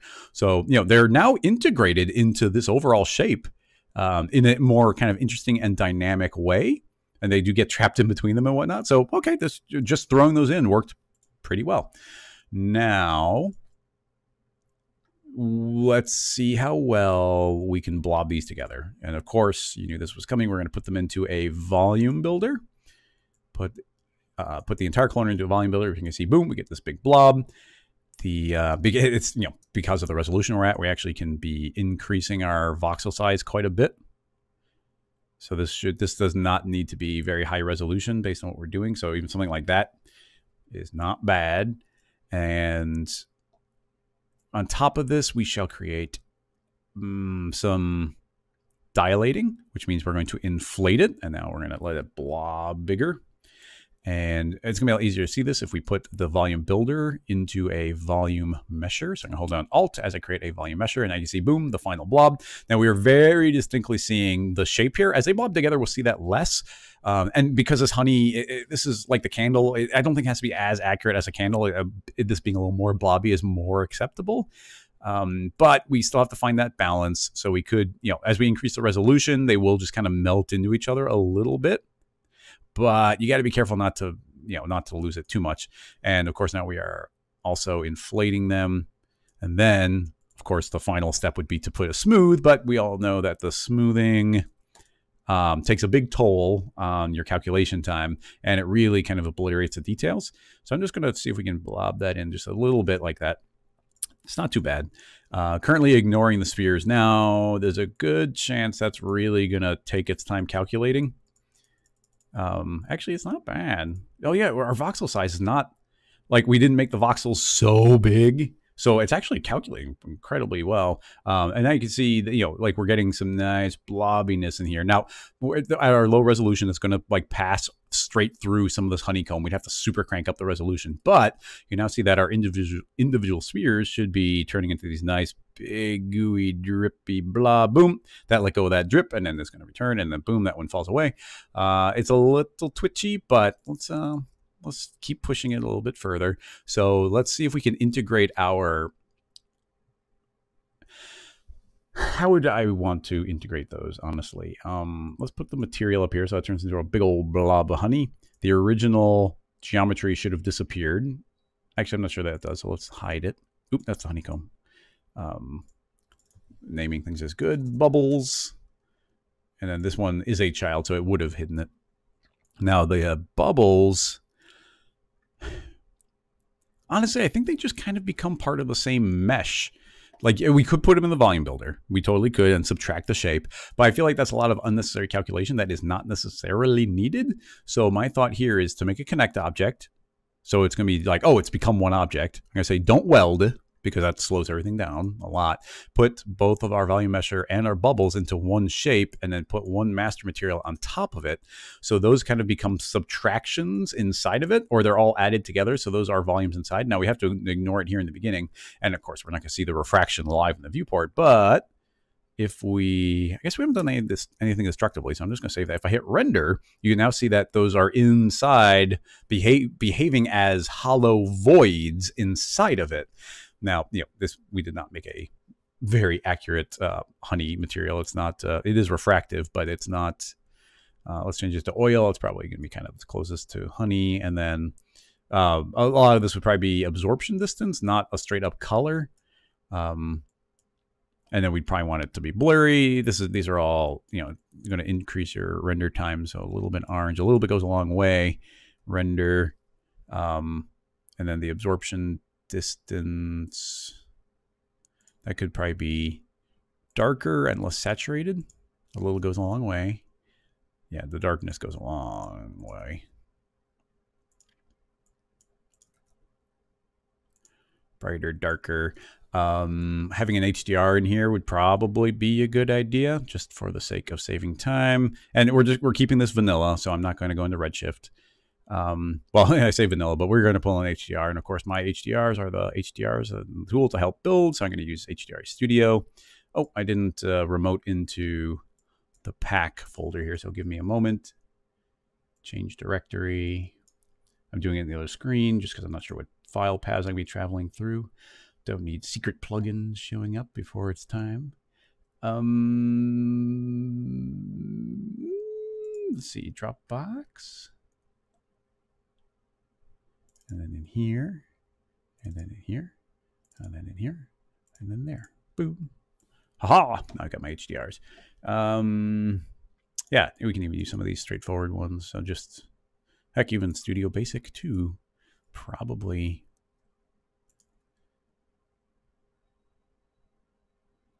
Oh, whoopsie. Oh, when I had put the packs together, I'd accidentally messed up something in the HDRI Studio, and I have not copied the new one over yet. So I have the browser, but not that. Whoops. Think-a-dink-a-doo. I guess if I included the HDR, then I couldn't say put it in the file and share it, so that's less of a thing. It just won't look as pretty in the viewport. I mean, I don't have the content browser. I'm just trying to think of an easy, free HDR I could use. I don't know. I'm not going to worry about it. Let's let this... Actually, let's just hit play and let it blob a little bit. I want to see, like, once these get attracted in, my hope is that they get pulled in, and now they're inside of the surface. And we're not going to really see, like I said, we're not going to see them in the viewport, but now that they've been pulled inside, they're trapped inside of the structure. So you get your bubbles. They're going to stay spherical, so I guess they won't stretch. There might be ways of building a rig so they do stretch. But as we let this blob, then those should hopefully be relatively well distributed. And we got a very low poly, quick to render, or, you know, quick to play back in the viewport system that we could kind of be creating some bubbles inside, and it will travel along with the liquid we got. Blurp. Yeah, you get some bubbles inside, and I mean it's all live, so we can grab that, and the bubbles are already sphere, but we could increase the poly count on those, so those will become a little rounder. I think they maybe spheres are weird because you have to hit the, there we go. So there's a lot rounder. We could put a randomize on that, and they'd be different random shapes. And then I wonder, I'm trying to think of the way I would actually make honey in the old style. I mean, is the absorption just not enough? Do we need to start dropping that? Like, not so dark. Yeah, there we go. So as we start pulling this down, it's going to become thicker. And we have to be very careful on how much of that orange we put in, because that's really going to influence it. And then this darkness goes a really long way. Yeah, there we go. That's starting to look a little more delicious. Yeah, and as soon as those meshes merge through the connect, then you get the bubble effect. Yeah, I think that's working pretty well. Neat. I mean, we could keep going on it, but I think we'll tackle some more questions. I'm relatively happy with where that went. And even here, you're like, oh, it's so cool, because when this tears off, those will actually travel with it. Like, those are going to be trapped inside of there. And they're so light, and the mass is being respected, so they're going to be attracted to the big ones. So they should always be kind of really, really stuck to those. So I will give that one a final save. But yeah, I'm quite happy with the place where that one ended up. I think all of the concepts were sound. Logan, thanks. NAB's C4D Live was really fun. And if anybody didn't get a chance to check out that presentation, it was all about crazy ragdolls and building them in Cinema and having control and using all your dynamic forces on them. So I had a lot of fun with it. Let's see, there's I didn't see any new questions pop up on YouTube. So back to Twitch, where there's lots coming through. Trey has a link about a real life object. Let's see, you got a whole thing here, but it's like, I had a super clean cube, no added segments, and just you booled out what you needed, and it became a hideous mess. Hide new edges, create single object. So essentially it's a bool, like, you know, let's see what the shape is. Okay, oh, GameCube. Okay, let's pull this on the correct screen. So it's just an image of a GameCube. And if we were going to try and start building out this mesh a little bit, how would we interact with the Booles? Now, I've actually been dealing with Booles a lot lately, because a lot of those robots I've been modeling lately have been heavily dependent on Booles. I gotta say, I was bumping into a couple weird things. I wasn't sure if it was a S22 issue or not, but let's go ahead and just try and rough out some of the shapes that we might Boolean out of here. I mean, which are quite a few, honestly. So There'd be a Boolean cut here, a big hole there. Those would be big bites out of it. This could, depending on if this is a different shape, that would be an entire bite or at least a line chopped out. If you got some cylinders cut out, we're not going to model this entire thing, but conceptually, let's look at a few things. First of all, if we're going to cut that shape out of the top, let's just say that we're leaving the overall geometry. I don't know what it looks like in the back, so we're going to leave this super rough, but and it would be handy to keep that. It's mostly just square. So I'm going to create a rectangle shape, lay it flat on the ground, T for scale, scoot it up, and we can even go above there significantly. T for scale, there we go, something about that. Intentionally overshoot the edge, make this editable, select our two edges, scoot it over here, and what's the best way to do this? I'm gonna hit US, which will subdivide right there. I've got this one subdivision, and then I'm gonna say I want a soft interpolation, and that's gonna soften that up, and I can pull this shape up, and we can even hit T for scale and round that a little bit, so we get this nice rounded shape. All right, excellent. Now that we have that, I want to take that bite out of it, but the bite is another rectangle. So create a second rectangle, T for scale, approximate the size, sweep, and let's sweep that shape. It's going to be super crazy in the beginning. T for scale, really shrink that down. We can turn on SSAO so we can get some little shadows, which really pop out stuff while you're modeling. Now this should be shrunk down even more. And let's give it more height.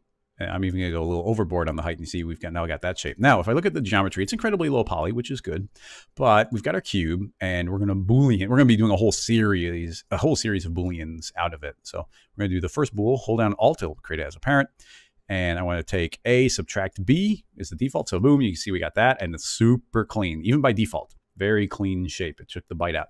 And that's because by default, they turned on hide new edges, which didn't used to be there. But let's continue taking some shapes out of it.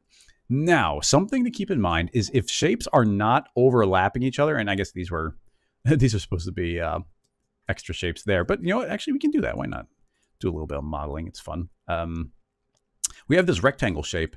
I'm going to hold down Shift as I create a end side, and it's actually going to create it. Not Shift. What is it? Control? End side? Yeah, so that creates a new one in the same level of the hierarchy of it, and it should take on its position. Is that accurate?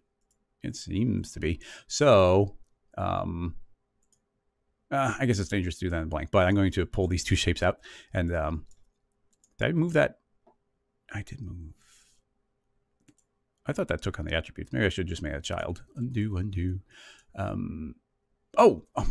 Sorry. I'm going to undo a few times.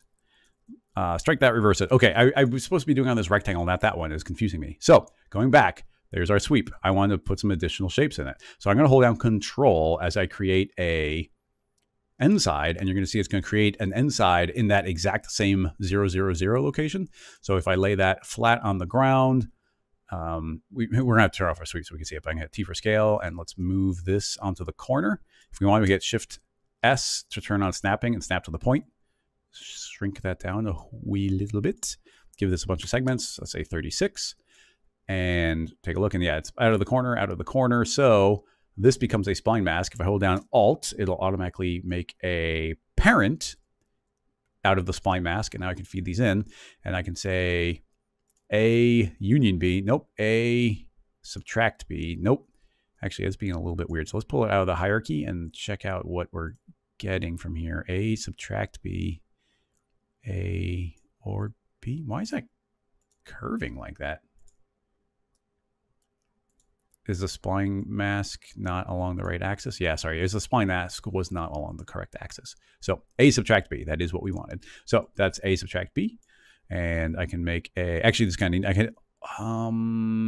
can we group it? Yeah, I can group that, and I'm gonna make a second copy of the inside and move it. And I think snapping's still on. So boom, it'll snap to that corner, and I've got that equivalent one. And as long as these are not touching each other, I can just make copies in the null, and it's going to take the bite out of it. And now when we put that back into the sweep, it's that sweeps along B. So now we get this shape, turn this on, and now we get that swept out a little bit more accurately there. Now, continuing on this theme, the one boole can actually do a lot of work, because if you're adding additional shapes that are not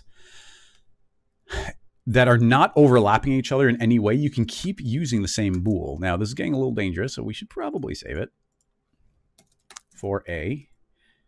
And we'll just go bool modeling. Okay, so now we want those buttons. So we'd have to take bytes out where those buttons would be. So I'm just going to eyeball. I'm going to hit E. Or T for scale, just arbitrarily scale down. But let's hit E for move. And once again, we're snapping, so I should be able to still snap to that same point right there. I think that was correct. There you go. Scale that down. And yeah, we snapped the correct spot. We don't need these extra vertical cuts, but we do want more segments going around. So I'll do this another 36 cuts. It's just a nice kind of clean number. And I'll drop, now we've got the sweep, which is taking a byte out. I'm gonna hit Alt-G and make a group out of that. And let's put this in as well. And you'll see, boom, that takes a byte out of that as well. Make a duplicate of this. And I guess there's probably still this thing we can snap to right there. Boom, yep, we can. And we can even do a third one. And snap, oh, that one won't snap. So I should just drag this over. I'll just eyeball, oh, I'm gonna turn off snapping. At Shift S is a shortcut for that. Scoot this over. I'm just going to eyeball it, but that's pretty much right there. If you want to go further, these could actually be instances of a master one. That way, if you changed one, you change all three. But that's fine. Copy and paste. And now those became the whole. So now we could make copies that are outside of that and just shrink these up, move them down as if they're the buttons. And now those got booled out. And now you get your secondary buttons on the outside. And now those shapes are there. So, and look, I mean, this is an entirely parametric shape, except for that one little edit we made in the rectangle, and we could have done a deformer to change that, but not necessary. So maybe shrink those up a little bit more. I'm not sure how much we want to go in there, but keeping everything very clean. We can make all sorts of changes all over the place if need be, but let's push things a little bit further. It looks like that was one piece of molded plastic, and then that is a separate piece of molded plastic. So I would just keep this as one shape and do another bool, although this does not intersect with anything, so we could keep it as another single shape. Just make another cube and make it really thin.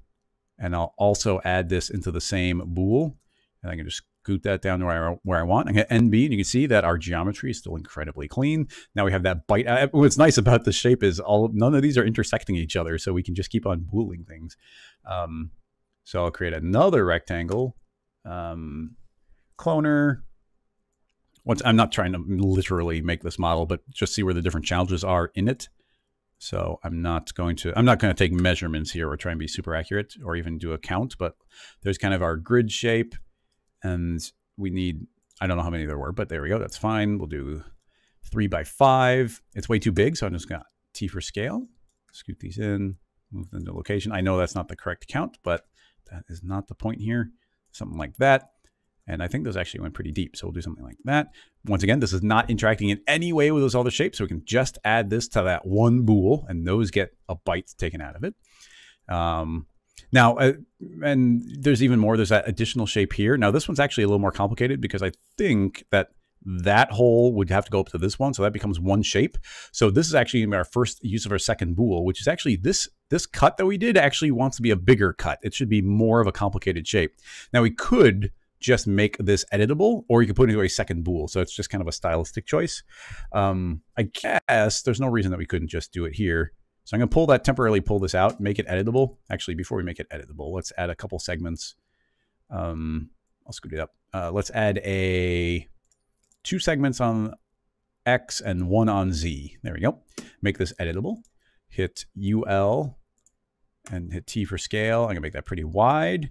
And then we can go to our edge mode, UL, and scoot this. I don't know how far back that molding goes. I guess it doesn't even really matter, but we can just do something like this.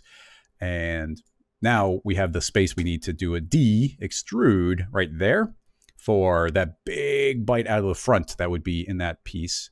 And I guess before we put it in the bool, let's scoot it into approximately the correct location.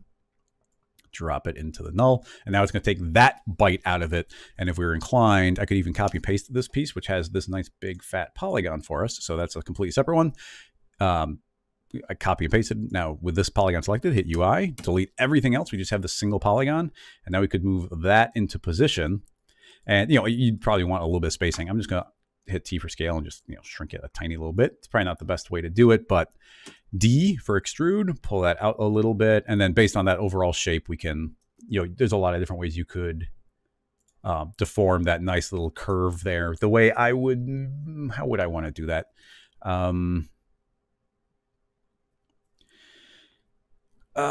Maybe I would do a little bit of an extrude, and then we can do a bunch of subdivisions. F for subdivide, hit apply. Hit apply, there we go, and make a bunch of cuts.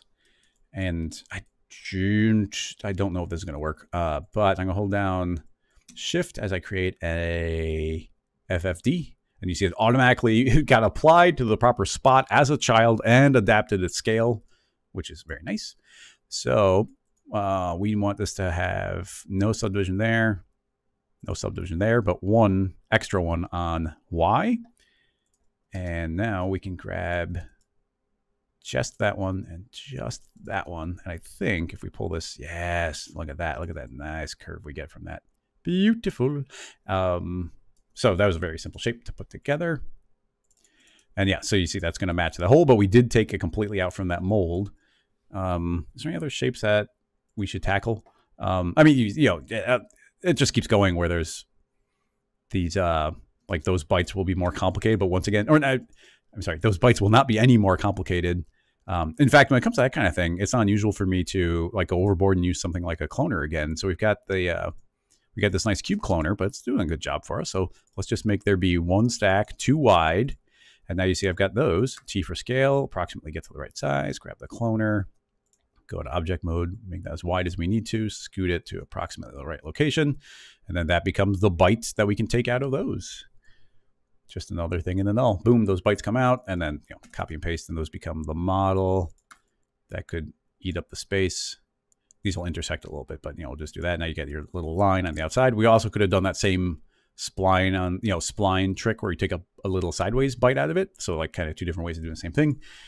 And then I mean, just to pool. I mean, once again, we've only used 1 bool for this entire thing. I don't know if you'd have to use more than 1 bool. I mean, you have to make a second bool for this shape because that does have like these little controller ports out of it. But just to show you how robust the bool is, as long as the default, I mean, it didn't used to be the default. I used to hate cinema bools, and they can still be quirky, and you cannot use them for animation. But as soon as you turn on in a bool, the hide new edges, it creates everything as n-gons, and your geometry continues to stay incredibly clean. And let's just throw on, so we've got some text up here. Let's go ahead and just do that and see how well it works. I don't know how well it will work. So we'll create a motext. That way we have a volume instantly. Lie it flat on its back there. Yeah, we'll just do the text. We could outline it, but I don't think it's necessary. T for scale. Let's go ahead and do Rocket Lasso Live. Boom. That should be a nice beefy font. Where's our official Rocket Lasso font of Futura? Futura bold. There we go. That's very nice. Shrink. Now, especially with this being this tiny, there's way too much geometry in there that is not needed. So we'll just move that carefully into position, let it intersect a little bit. And you can see all these subdivisions that we don't need. I mean, it's pretty clean overall, but we don't need that much. So I can go into our angle and jump that up to 15 or 25, depending on how far away. You see at that level, it's like a lot fewer polygons are being generated for the curves.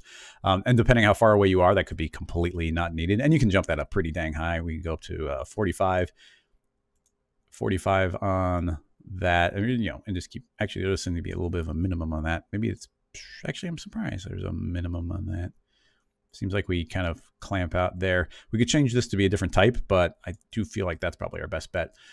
So I can hit save just because it's a little bit more of a dangerous one, but it's not interacting with anything else. So I'm pretty sure we could just drop this in the same null and boom, instantly it took that bite out of it. And once again, this is where I'm in polygon mode. You can see that there's no extra edges generated and it's running incredibly fast. It's really, really nice, actually. Let's put a nice little rounded outline in there because it's fine. I'm going to pull it out just so we can make changes without I don't want to intersect the text. That'd be a little bit dangerous. So I'm going to hold down Alt. Actually, no, I'm going to hold down Control as I create a rectangle. It's going to be way too big, but I can hit T for scale. And there we go. We can now see it. I'm going to make it about the right width. Scoot it up. Go to about the center. Make it wider. Turn on rounding. I'm going to maximize the rounding. That can actually be a little bit dangerous. Like when these 2 points are overlapping each other, I kind of feel like they might have changed that, but I haven't tested it. I'm not sure. But typically I like to pull it back just a little bit from there so they're not quite touching. So the rounding isn't maxing it out, maxing itself out. In fact, I'll just pull it up a little bit. And let's see, that'll become another sweep. Hold down Alt. It'll become apparent. Rectangle, put that in. It's going to be a huge rectangle. Set that to 1 by 1. Oh, okay, 1 by 1 is pretty good. The rounding, we don't need that many subdivisions. Don't have to 25. And once again, nothing is touching anything else. So those can both be dropped in. And now you can see we get that change. Something that's kind of neat is the color that comes in from the object being booled is what the color is overall. So we could do something like, I think this works. We can apply an overall material up there.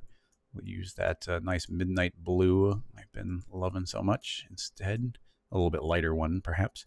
And then let's say these holes are done up in a slightly different color. If you want heavy contrast, we can go and pull nice light blue. And I think if we apply this material to that text specifically, yeah, you see that that is now being applied in that specific spot. So it's kind of automatically creating the selection tags for you. So you can make that kind of stuff pop out by just applying the materials to the proper spot. And even, I don't know for sure, but if we made a third material, let's make kind of a aquamarine, a light aquamarine. And on the text, if we were to put this on the text and put this on a cap, let's try C1, but it might be C2. Actually, is it lowercase C1? Let's try C2. Oh, no. I'm not sure if the caps work that way anymore. They might have changed things. Like caps might get, because ever since they changed the way these caps are, I'm not sure if that's a thing. I'm not sure how to apply that, but I thought we could maybe have applied a different material to one side or the other, but maybe not. I'm not sure. But yeah, definitely apply different materials based on just the polygon selections. And yeah, you see the Boole just isn't having a problem with us at any point through this entire thing. And it's just a nice, clean workflow. And then even with all this, with the one Boole doing all this work, at the end, I think because everything's so clean, I should be able to hit Alt-G. Alt-G, yeah. Group that, and you got to be careful with this. But I'm going to create a bevel, but you see I didn't hold down Shift or Alt to make it part of the hierarchy because I immediately want to make sure that we're using angle, which we are. I'm going to turn on limit, and actually the offset's pretty small already. I'm going to set to 0.5 just to be sure. And I'm going to be careful here because actually it's going to bevel the text, and we probably don't want it beveling the text. So I guess actually for this purpose, so what that would do is I would actually pull this text and the outline out. I don't want those beveled. So we could take those, pull them out of that Boole. We won't worry about them quite yet. But now, actually we'll pull them entirely out. And now in that nice null that we made, we can drop our bevel inside, and it's going to bevel the Boole that we had. And because of all that very nice clean geometry we're working with, you can see that it's actually doing a very nice job of beveling. Actually, it's beveling some of the corners, but not all of them. You can see that these ones don't look quite right. And these don't look right because they're not welded together. And that's because the Boole is not creating a single object. So let's turn on create single object. Hopefully it doesn't break everything sometime. Yeah, there can be trouble, but okay, now it's creating a single object. And now you can see that we've got a nice bevel on every single edge. And I mean, just look at let's hit NA and look at here's a perfect example of how incredibly important bevels are. If I turn off that bevel, it's like, okay, cool, we got our shape. But even here, like, let me intentionally try and break this. I'm going to go to an angle. You see how we can see the different sides, like light, medium, dark. If I pivot my camera to the proper spot, they're all pretty much going to become the exact same color. And you see, we can't distinguish between the three different sides because it's so similar. But as soon as you turn on this bevel, boom, it can catch highlights and everything gets distinguished from each other. And that will go even further on the bevel if we give it a couple subdivisions, because right now it's a hard edge, which is really nice. It's really nice to be able to do this hard edged bevel. But if you want it to start look even smoother, then we can just start adding a few subdivisions. You don't need too many, so we'll do 2 more subdivisions on there. But now you get the curve of that subdivision. And You see it really makes it pop. Now, you can break your Phong tags if you're not careful. You can see that it's trying to do a smooth Phong curve from one to the other, and it starts exposing some of these n-gons that are underneath. I think if we say break Phong at the rounding, let's try also breaking at the miter. Yeah, okay, so I broke at the rounding at the miter, and that fixed that problem. So that's one kind of Phong zone, and that's another one. So that breaks those apart. Now you get this nice, beautiful beveling everywhere. If I hit NB, you can see everything is still n-gon, so everything is pretty much clean, perfect geometry everywhere. And keep in mind what a freaking parametric setup we have here. We've barely made anything editable. So at any given point, we can make any change that we need to. If these holes were not big enough, then we can change that. If this cut wasn't deep enough, if these holes, if those were supposed to be rounded, like at any point I can go back to, I think it's this one. Yeah, I can go to this one. Let's turn on a fillet for rounding. I'm going to make it 1. Let's increase that radius. Now you can see I can change this shape, and now those get these nice little hexes in between. And it's going to bevel the back.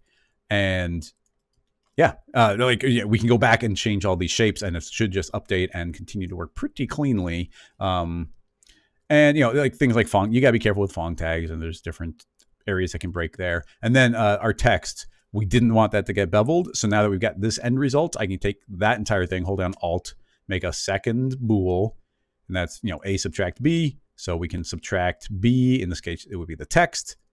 And now I hit Alt G, group. I guess I don't want the group actually at that place, but whatever. We'll also put the sweep in that one. So those two get booled out, but they're not getting beveled because we broke that out into a separate piece.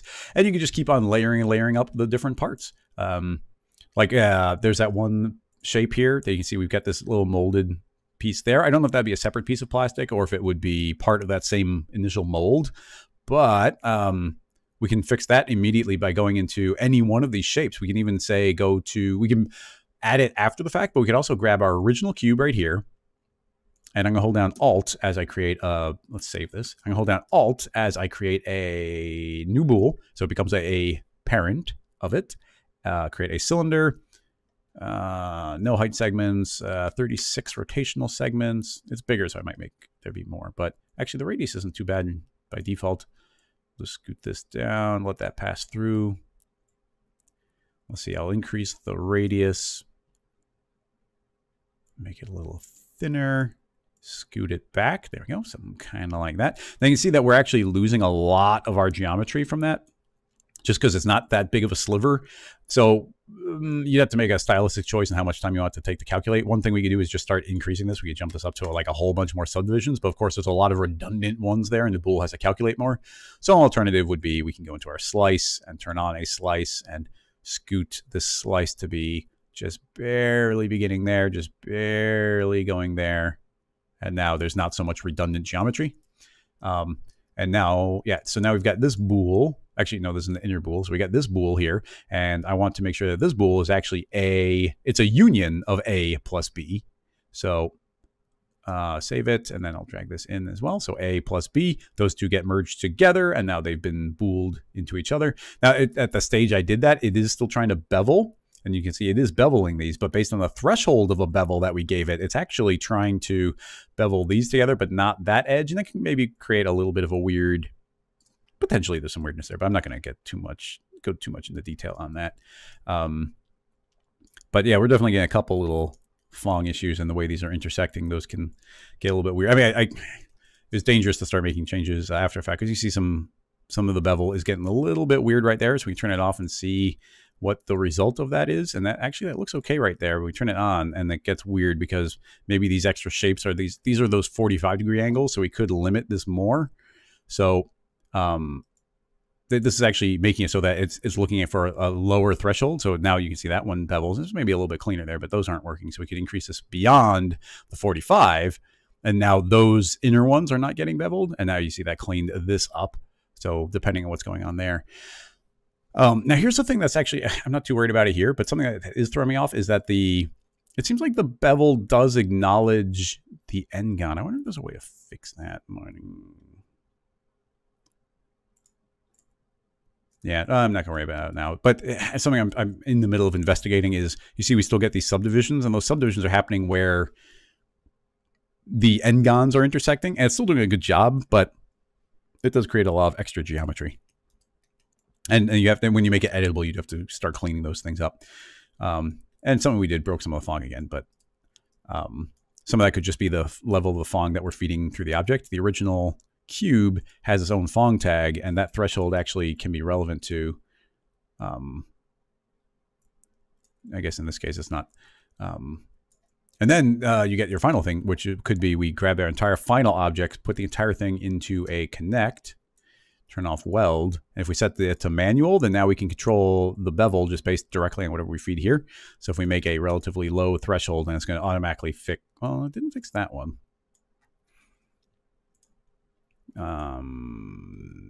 Either the threshold's not. Oh, okay. I just didn't have a low enough threshold. So this, I jumped this to 11 and now it broke it. We can also break fong edges more.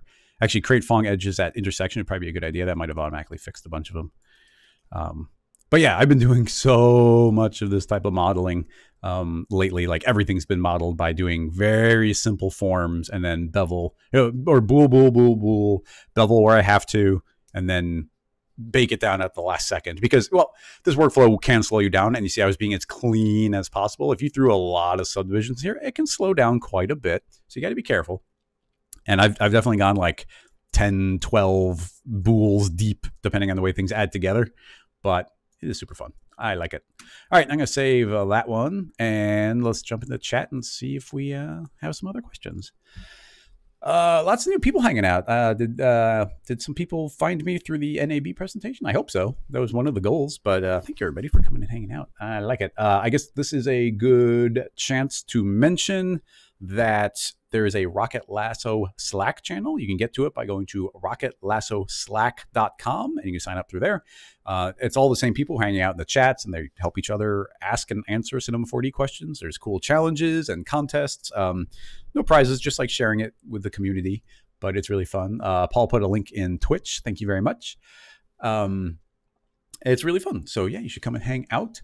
And just another mention that all the scene files and everything I'm saving here are saved on Patreon. If you want those scene files, you can join on Patreon. There's also a bonus live stream that happens on Thursdays, tomorrow at the same time. And we just try and go, we don't really answer questions. It's more like we go deeper on things and try and, it's like today, earlier, it was like, oh, like there could be a thing there. We should explore it more, but that's going to be boring to do on the live stream. But then this is more about like going deep and really meticulous and being like, oh, let's try and do a deeper honey simulation. But it's gonna be more about like A/B testing, and it's less, there's less of a flow forward and more like, no, we're gonna focus on this until it starts working.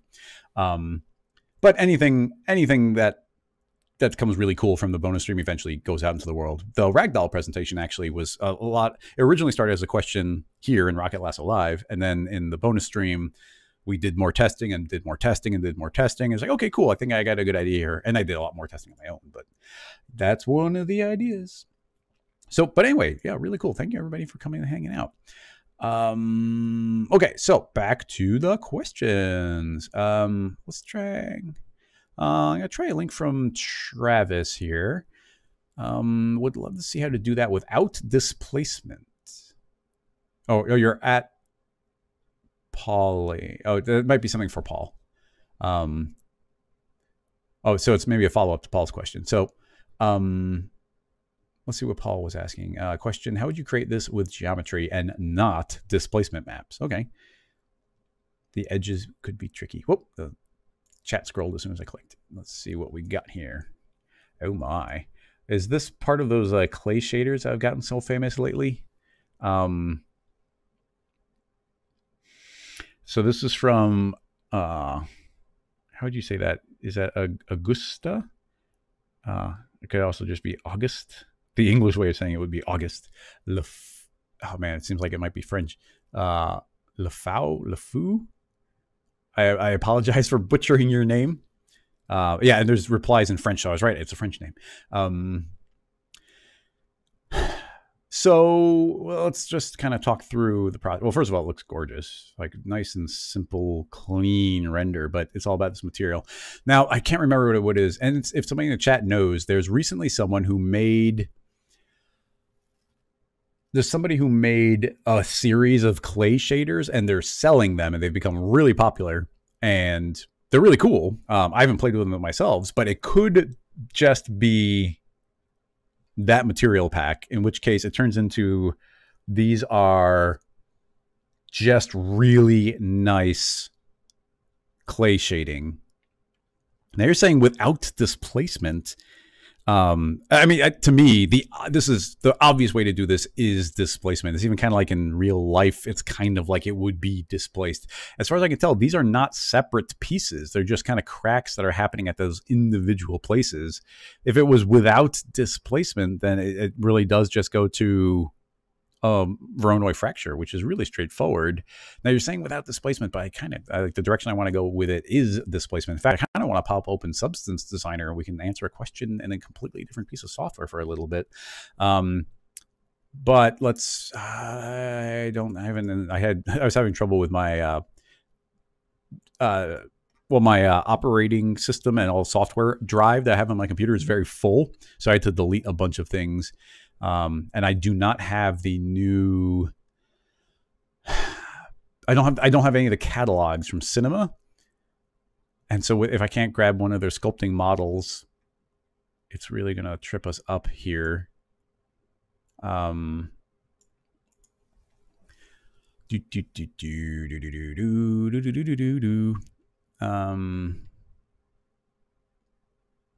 let's see what I do with a model. I'm not sure. Let's see if I'm going to check, actually. That's on a face, and it's really cool on a face. But I wonder, I'm kind of curious. Somebody gave me, and hopefully I saved their name in here. They gave me a model of a Tesla Roadster, I think. Let me see here. I'm checking some folders here. Models. Okay, yes. So these are some models, and he gave this to me and said it was cool if I ever had to use it on stream to give it away to people. So I've got this Tesla Roadster from Velislav Slavov.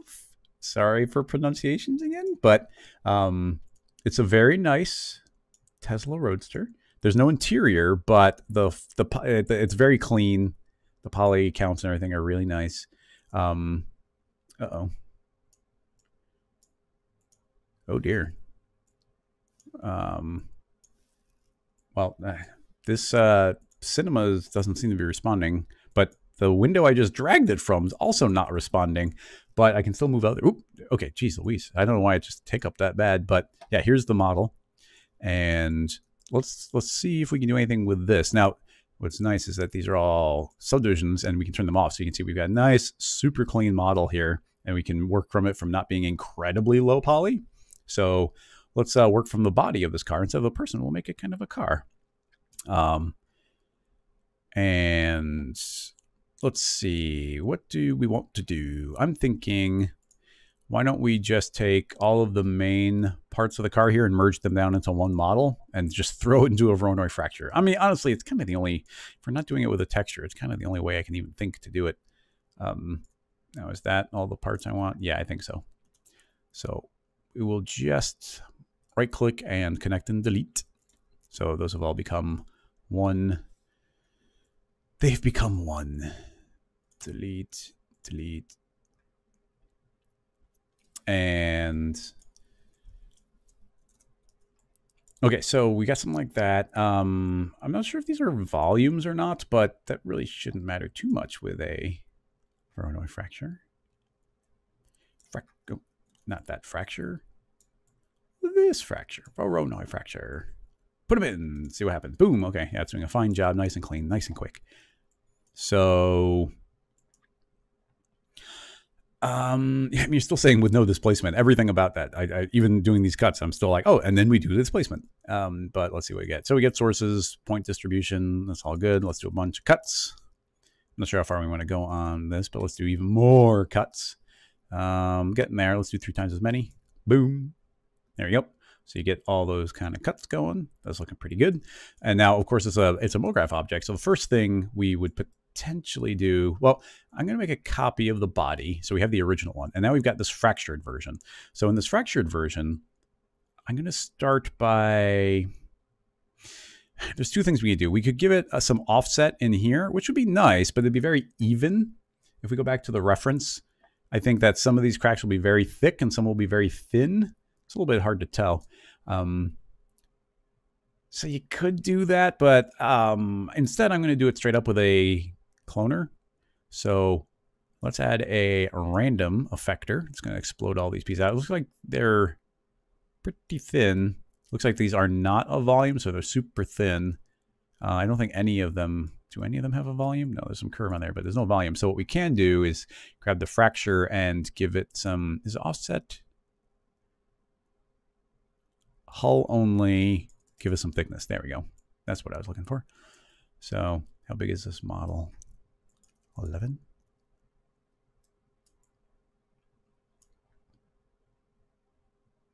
Or am I doing this wrong?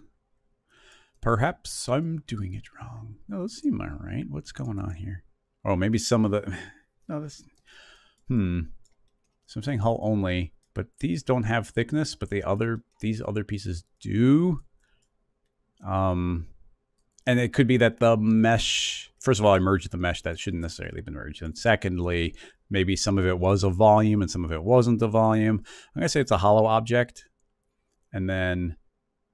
Yeah, that should make them more uniform. And then, does giving a thickness mean anything? Okay, so that means we'll give them thickness in post. So hollow object is kind of what we wanted. So now at least they're all behaving the same. So with the random effector, I don't want to affect the position yet, but let's affect the scale. And I guess we don't have to be uniform on this. So I'm going to say -0.1. We're going to go pretty mild on these. -0.1. I'm going to do -0.1 on all of them. So they all shrink randomly, but they're not going to shrink too much. And now we do want them to push out in all directions. So I'm going to say random scale, rename it. And then create a second random. But what this one is going to do is position. But I don't want any of them pushing inward. So I'm going to go to the effector and I'm going to say no minimum. So there's 0, so they can only push outward, as you can see here. Only pushing out. In fact, they're pushing out in a pretty weird way. Maybe the fracture doesn't have much in the way of orientation. Interesting. Well, I don't want to stress out some of the specific details too much. Let's get rid of X. Let's get rid of, I'm not sure if it's Z or Y. I think it's Z. Uh-oh. Nope, it's not Z. It must be Y. Oh, interesting.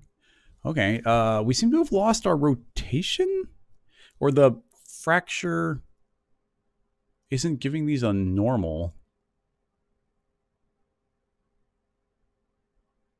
Does that make sense?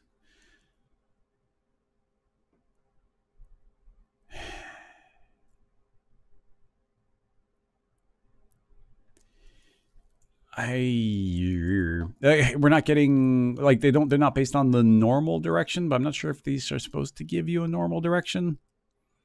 I need to do a test to understand. So I'm just going to create a sphere, a fracture. We'll throw that in there. It's going to fracture into a bunch of pieces. Subdivide a few more, please. And then if I gave this essentially the same setup, I just need to see it more cleanly. Random. It's pushing all directions, but if I said no, oh yeah, it is just absolute because the fracture doesn't give direction.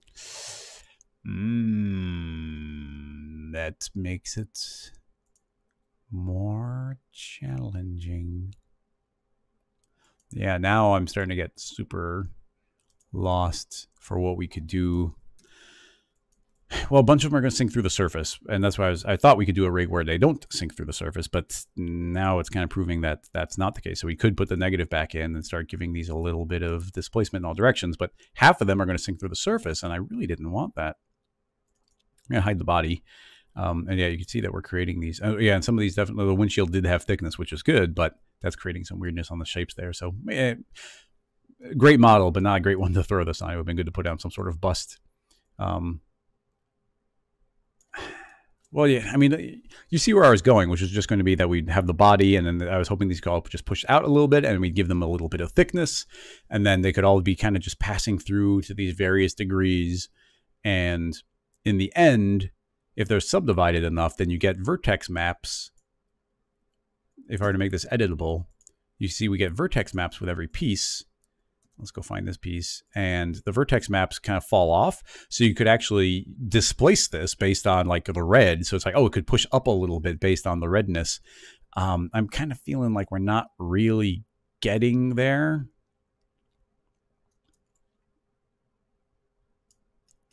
Yeah. We're not getting to where I want it to go. And it's got nothing to do with this car. It just goes, I mean, it just goes to like this technique isn't Voronoi fracture based. It's not. It's texture based. Like, it's just built into the premise. Let's see. But since we were using this a bunch, I will save the car for Patreon. And once again, a big shout out to, I think I might have saved it. It's just in the folder. Well, another big shout out to Velislav Slavov for offering that to the community. A big thank you. I'm going to revert to saved and then save this. I'll save with assets. And I do have a version of that. I did like a Redshift version of it, but we'll just save this one then. Scene files. Wait, let me make sure I save it with his name. Boom. File, save with assets. Oh, come on, stop jumping to different folders. Scene files. Did I save with assets? No, save file, save with assets. Don't worry, I'll get this right eventually. And back to this folder. Scene files, save with assets. Boom. Okay. Back to the chat. Oh, well, Paul's point here is if you wanted to break it later with dynamics.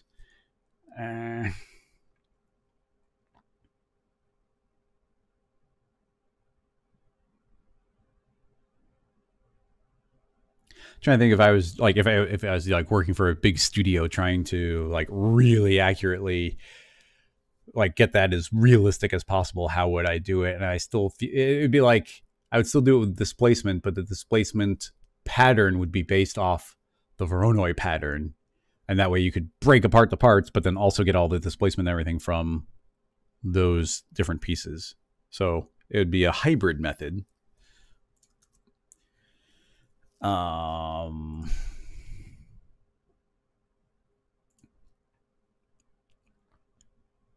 But yeah, I started from not an appropriate model. Yeah, and possibly it would be a Houdini question. And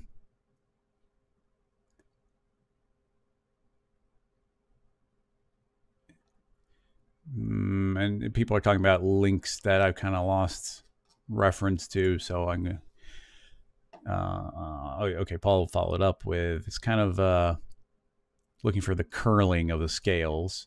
But if you're going to the curling scales, this will probably go back to the displacement. Oh, well, you're linking to Slack, which it doesn't like, but I do have it here in Slack, so I'll pull this over. So yeah, you're talking about this kind of thing. And yeah, that's where, I mean, I did address that very briefly, which was that we can use, here, I can show you in a simplified version here. So we'll do a icosahedron, throw in some extra subdivisions. This will just make it cleaner because we're in a cleaner object. Voronoi fracture, break it apart, get a few pieces.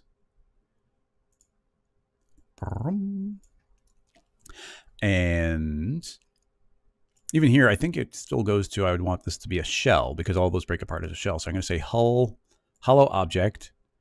And if we say hull only in this kind of situation, can we give it thickness? Yeah, I think I'm giving it thickness now. So we can give it a thickness of, say, 2.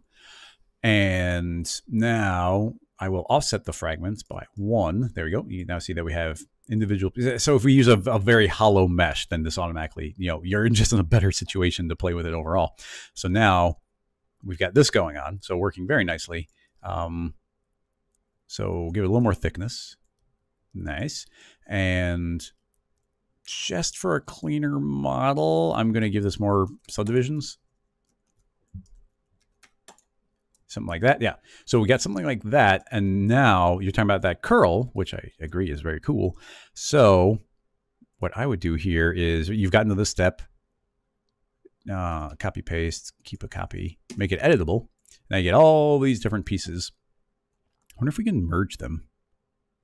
I wonder if we, does it merge the fracture? Does it merge the selection tags? Looks like it does. Nice, look at that. Okay, so, okay, how do we do this? I mean, you need displacement, so we'll displace, but we're going to limit the displacement. Let's give it a full-on shading of colors, and I see everything goes super inflated. But now you limit it with a fall off of your vertex map. So now we can click on, let's turn that off for a moment, click on our different vertex maps. So that's the edges. Let's see if we can do this, which would be, I kind of want to fall off based on the edges, to tell you the truth. So how would I do that?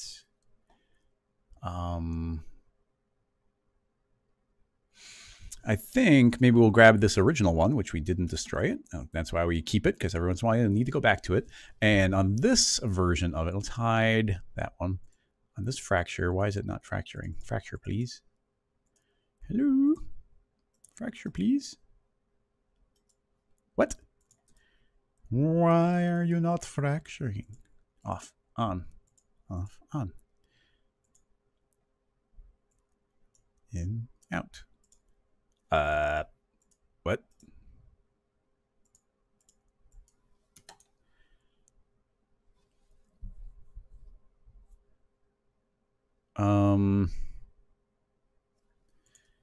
That is weird. Okay, I mean, let's copy paste that.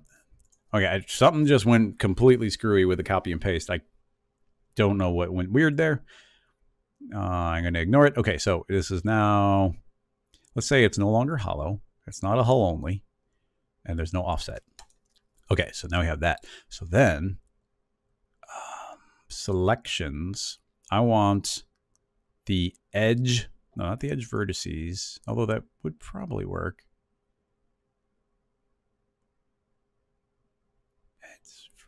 Is there any way to get the, I want to select the edges. Is there a select edges checkbox? I don't know. I haven't specifically done it.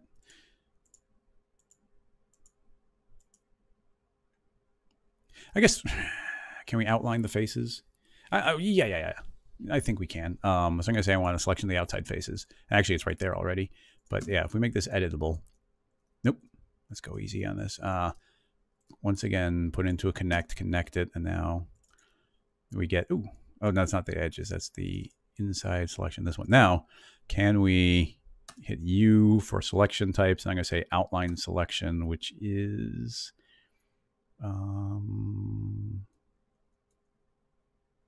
Q, UQ. Oh, it's individual ones. Is there a way to automatically get all of them? I mean, I could go and start selecting them each individually. This is a little tedious. Let me think. There's got to be a better way than that. Okay, so here's what I'm thinking. Okay, select all those polygons. I'm going to invert my selection so it's everything else. So now all we've got is the shell. Now, if I go to edge mode, shrink my selection. Are they welded?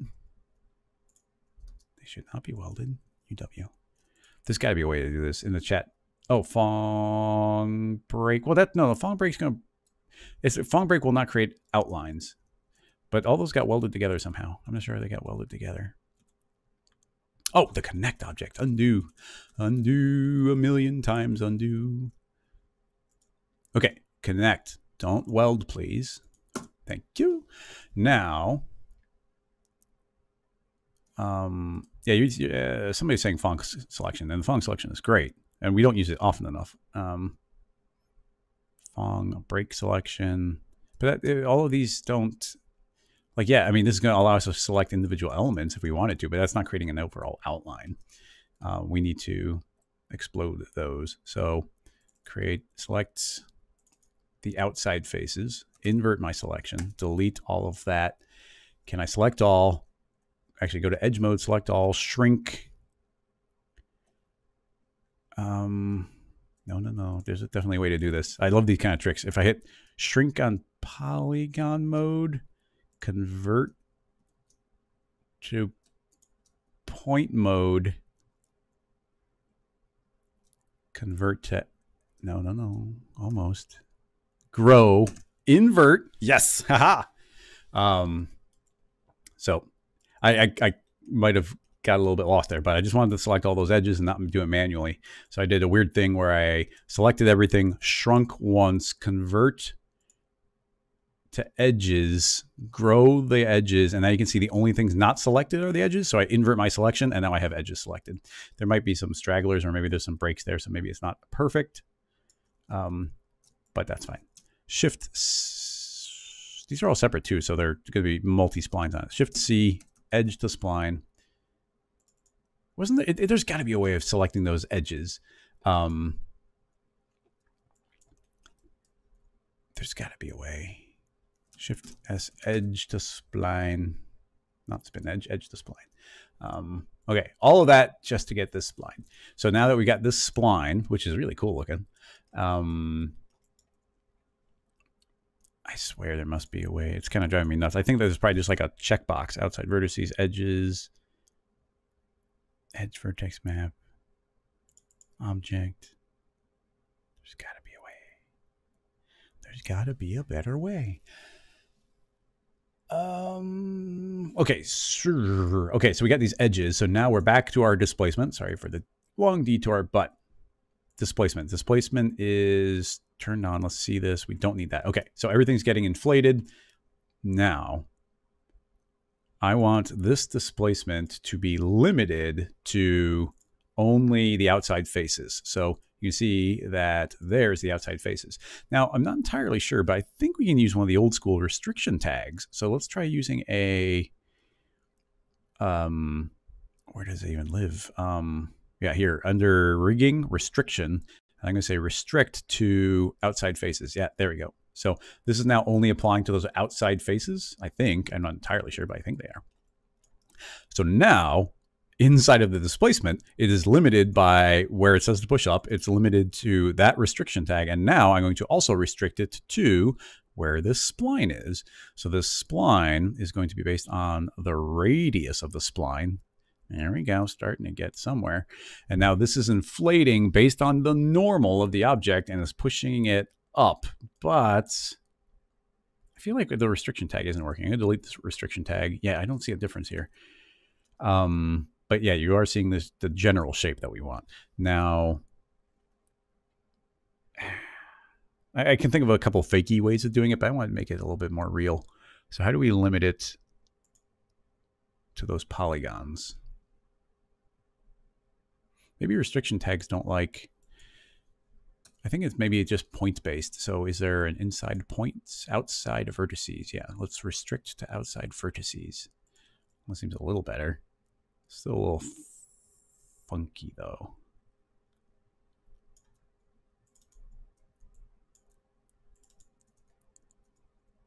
Inside. Edge vertices. That's the, oh wait, we don't want to limit to edge vertices. We want to limit it. We want outside faces converted to points. I think. Wait, that seems to do the inside ones as well. Maybe thickness means inside and outside are the same. Interesting. Maybe that's why it looks so funky, is we're manipulating inside and the outside. I think, I mean, the lame way, I mean, this would work. This is something I was trying to avoid, but if we just select, let's see, now we have to manually select again. Because it's not distinguishing, we gave it thickness in the beginning. It's not distinguishing between the thickness. So once again, I don't want to spend all the time doing those selections. So if we just go back to here and say, don't give it any thickness, then now they're just a thin shell, and we'll make that editable, put into a connect, don't weld, make it editable. hide the original. Man, we keep going back to that one. Glad we saved it. Now, yeah, now it's easier on the selections, but none of that even matters because there is no thickness. So we can just grab this and we'll get rid of the restriction tag entirely. And now this is purely based on the vertex map. Or I'm sorry, it's purely based on the fall off from the edges we had pulled. And now you can see we're getting a pretty nice little fall off there. And we could add variations on the fall off is something we have a lot of control over. So let's increase the radius there. And then inside the remapping, we can give this some nice curve so they can really, maybe it's this upper one. Yeah, there we go. So now you can see we get this nice arcing curve going into it. And that's getting applied everywhere, full power, but we could add variation to that. Well, first of all, you could, use some sort of the original fracture object. Actually, now I think about it, we probably didn't even have to make this editable. If you don't have to make it editable, everything's always better. So let's go back to the original object. And yeah, that's fine. So here's that object. And if we just put into a group, we can steal the displacer and then get rid of that. Yeah, there we go. So now we didn't even have to make it editable, which is always better.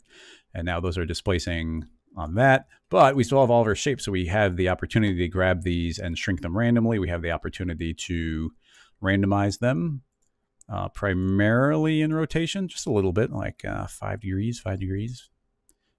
So now they're all just rotate a little bit, and they're all still within that kind of fall off that we're feeding the displacement.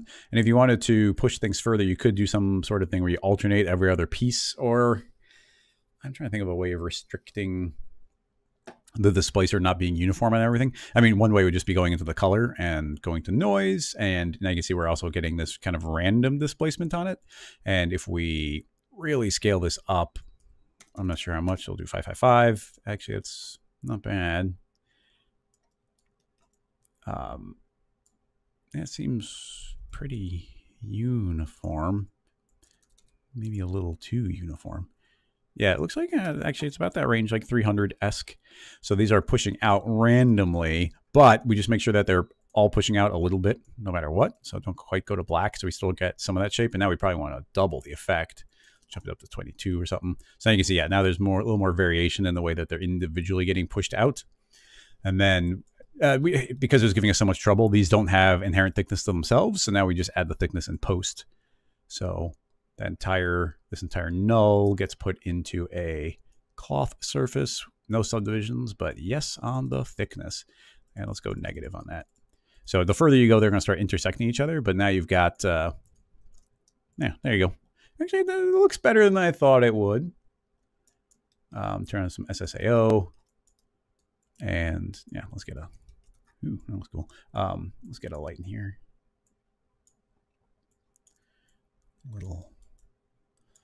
Little something. Shadows, please. Copy paste the light. Yeah, so it looks better than I thought it would, and they are dynamic and they are curling on the edges. But there's a lot of limitations where these are passing through each other a little bit. I mean, potentially you could make them dynamic and like have them move away dynamically that way. For their initial position. Right now we're just saying, hey, random effector, do whatever you want. And one of these angles is going to be, actually, no, they're all arbitrary. So because they don't have a normal direction associated with them. So they all just rotate in their own random local space. And then, yeah, the scale, there's a good chance we'd want them uniformly scaled down a little bit more. Currently, we just have the built-in spacing, but they're doing their own thing there. Yeah, I'm kind of surprised. It's doing a better job than I thought it would. The curl doesn't look too bad.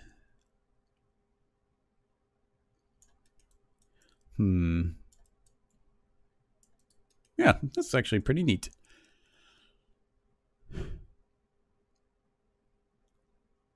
Did anybody, are the normals inside out? They shouldn't be. Well, actually, the normals probably are inside out because the thickness is backwards. We have to go negative on the thickness. So maybe...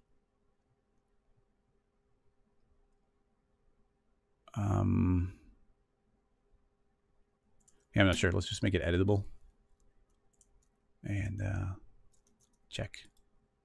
Huh. The front is inverted, but the sides are not. That's not handy. Cloth surface, what are you doing? What are you doing to us? Like, why would the front be fine and the rest is not? Especially the order of operations are going on here. How could those invert? I can't think of any way to fix that except to select them all. And yeah, I was wondering why the edges were dark. Yeah, it's a little bit of a pain. I mean, when sometimes when the cloth surface isn't behaving itself, what I do, if you want to give it some, I'm trying to think. Well, you'd lose the inside, and if you're talking about going dynamic, but an alternative here would be to do a bevel. So after the displacer is happening, we'll do a polygon-based extrusion, and that can now offset extrude by 20. Oh, that looks a little janky. 0.01. But it was only -5, so let's do an extrusion of 5. That's a little better. Yeah, the extrusion is going to treat us a little bit better.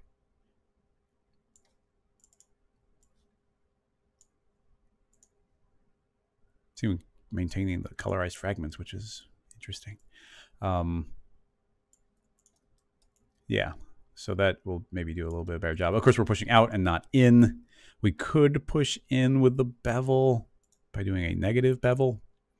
So those will bevel inward. And then if you made a copy of the original one, then it'll maintain on the outside. I don't know. It's a little... If I make a duplicate of that, then it should be in its original place, but it still needs a displacement. Like that. Yeah. There you go. So I've kind of rebuilt it. This is a trick we did last week for something. It's a way of possibly getting around that limitation if it is indeed working. I can't tell if the normals are correct or not. I don't know. It's something I got to think about. It's kind of neat. I might want to explore that some more. Definitely we ran into some limitations and some things that are kind of specific on it because the normals aren't, it doesn't, the Voronoi fracture doesn't base the normals off of the average of the normal. That'd be a great feature to add in there. So yeah, let's see. We're about to hit 3 hours, so maybe not enough time for, oh, thank you, chat. I literally just clicked on the Twitch chat and the entire page refreshed, so I just lost all the chat in Twitch.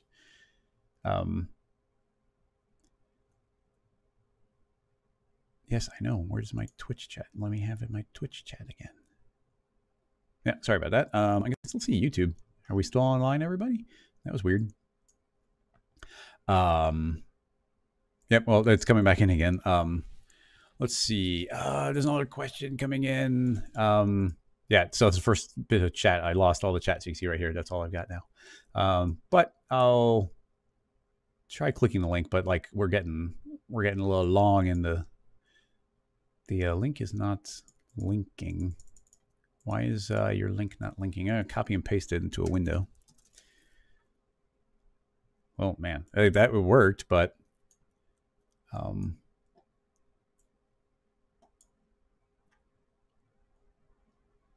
Meister logo. What do we got here? So it's from Meister logo by Meister. Circles are dogs chasing their tails. Oh, crop circles are just dogs chasing their tails. That's adorable. Oh, it's so cute. I didn't realize what was happening. So the dog just rolls around. Everything that gets hit is being created. So it was made in Houdini. It was rigged and animated in Maya. But yeah, that's super. Oh, that's so cute. That's like the cutest question we've gotten. Whee! Now, obviously, we're not going to animate a dog. But I don't know if you can change the color of hairs like that and the way they're moving over. Now you can't clone onto. That's a tricky one. Because, like, is there... I don't think there's a... We didn't save this. Let me save it.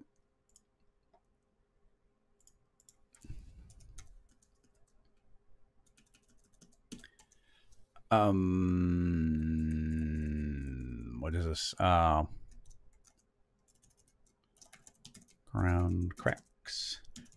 I guess we are using displacement, but it's a different type of displacement. We'll just do ground cracks. New file. Oh, man. So, I mean, the obvious go-to here is going to be hair. But hair, you can't control the color of hair over time like that. Like, it doesn't... There's nothing that... I don't think there's anything that hair acknowledges along those lines. And then my next thought is like, okay, but cloners do that kind of stuff amazingly, but you can't clone onto a spline in a way that would be visually correct for what that is. I guess the next question goes to, if you throw it into a fracture, and that's starting to get real messy, but let's do the low poly version and see what it is. And we're not gonna spend too much time here because we're already at 3 hours. So add hair, adding hair to a plane. Cool, we got some hair. In fact, there'll be no hairs. So I'm just going to say hairs. The hairs tab, we have to say the hairs are as guides. So now literally there's only as many of those as there are guides. And then because we've done that, we can go into... Oh, I didn't even think about it, but we have all the nice new hair features in the viewport, but we're not going to be using it that way. So what I want to do is generate... let's keep it super low. So I'm going to generate squares as the hairs. And now in our hair material, if we change, double click, I just like the interface better. It's like this. On thickness, we can say that they're super thick, like that. And you get all your segments. We probably want to even go lower poly on that. I think, well, that you change by changing your segments here. So we don't need quite so many. And then I think if we go to generate, we can turn on caps. Yeah, start cap, end cap, please. There we go. Caps on there. Fong tag, we can turn on the limiting on Fong. So that can be a 45-degree angle on the Fong tag. Cool. So all of that's happening. You're generating the hairs. Now, the question comes into, can we... I even want to let the dynamic sims run a little bit. Do something like that. Let's create a little bit of simulate.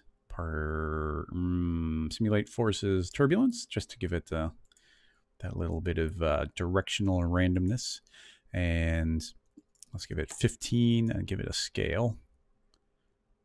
More of a scale. This is going to make them behave a little bit more uniformly. Yeah, so they can kind of be wafting in the wind. Nice. And then if we go easy on the forces, I'm going to go easy on the gravity, so they're going to aim up more. So they're more inclined to be kind of wavy upward. I'm going to go even more. We also do grab the dynamics and subdivide them less. So now they don't bend that much. Okay, so we got our super low poly version of this. Let's save it.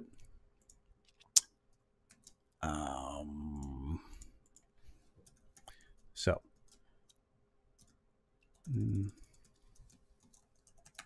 Color the hairs. So here's the big question mark. All that works so that we can create a fracture object and throw the hair into the fracture. And then what that would hopefully do is explode the segments. And then each of those becomes their own clone that we can now manipulate via other things. So the other things become...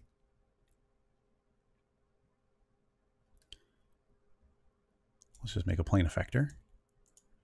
And it's going to be controlled via the field color, which means we can create a spherical field. And color remap will be a gradient. It's not encouraging so far.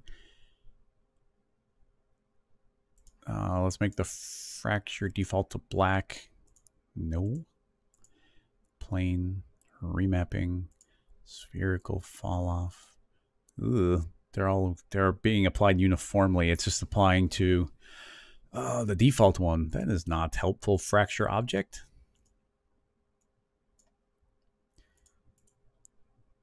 No, it's treating all these as a single clone, and their axis is all at 0, 0, 0. Okay, that's sort of a dead end. I'm trying to think of, because I want to keep these more like dynamic-y like this, because there might be alternatives that we can do. I mean, could you do? That'd be crazy, but like a series of and a couple people in the chat are saying another method I want to try, which was something I was thinking was using a vertex color map. So to XList and Ligna, that's something I was thinking. I don't have high hopes for it, but let's do the very basic version of it, which is going to be, I guess there's no reason to keep this file. I'll save it just so people can deconstruct if they want, but I'm gonna make a new plane and I'm gonna make a copy of it and generate more hair, add hair. And this time we will, no, I want the hairs to be as guides again, so we have very direct control over them, but we'll be using these directly. So in the hair material, can we drive the texture with a vertex map? That is the question. Now, I don't know if it wants white or black, so I'm going to do a middle gray, in which that means either way we'd see something. And if we're stylistically matching it a little bit more, let's make this pretty thick again. So these should render and they should all be gray. We changed a bunch of settings. I kind of wish I had just continued from. I'm going to copy this material, close the scene file, go back to this one, paste the material, override the current material by holding down Alt. And no fracture, yes turbulence, as guides, generate hairs, don't make geometry. Okay. Now we're back. So hit render, there we go. So same thing, but now we can get them to waft in the wind. All right, so make a copy of the vertex map and we shall feed it a other, which is a vertex color. And well, heck, we can just paint on here and see if they translate over. Or give it some color, and a little bit of this. All right, and let's see if the hair will accept it. So hair, I guess it would be in the material. Get the interface again. Color channel. So from root, and there's tips and texture. A couple different places we can try, but I'll try here first. So vertex map. Vertex maps can accept vertex color maps. So we'll drag that in and render. No. Nope, nope, nope. No to start. So we'll clear that one. We'll go to the roots. We'll try it here. I should have copied it.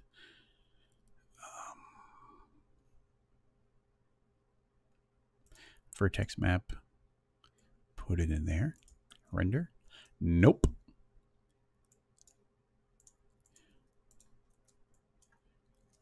Final place. Copy that. Clear it. Surface. Oh, no, surface.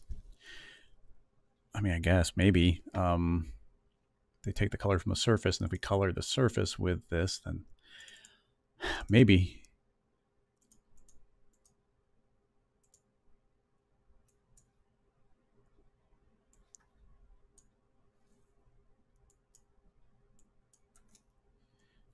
Dang. I'm going to make this editable and apply the vertex map directly to the one they're cloned onto, just for one final check. Oh my goodness. Did it work in the last second there? It's like I was literally about to give up. So it has to be on the object, the literal object that the hair is on. And there you go. So we don't actually need to see that one, but we need, oh, wait, what? Wait, I'm confused now. If I hide that, They won't take the color? Okay, I'm going to put it into a group. Maybe it goes on instance rules. Hide that then. Nope. What? It's only going to show them with color if it's literally visible? Like, that makes no sense to me. All right, but let's not get too excited yet because there's a couple extra steps that we need to check. First of all, does it work with animation? Does it work if it changes? So let's turn on fields, and it's pretty straightforward setup. Let's go all the way with this because there's a little bit of potential. Let's go up to a little bit bigger here. Subdivide it some, well, not that much. 25 by 25, yeah. And we'll make that editable. We will regrow our hairs onto that object. So we have to say, I want a count of unlimited numbers, and then boom, it regrows. And now that gets the vertex map. That gets the color applied. Now this becomes dynamic simulation collider body. This becomes dynamic simulation rigid body. And then we have to trap it. Easy enough. Big cube. Invisible. Editable. And we don't have to make it editable.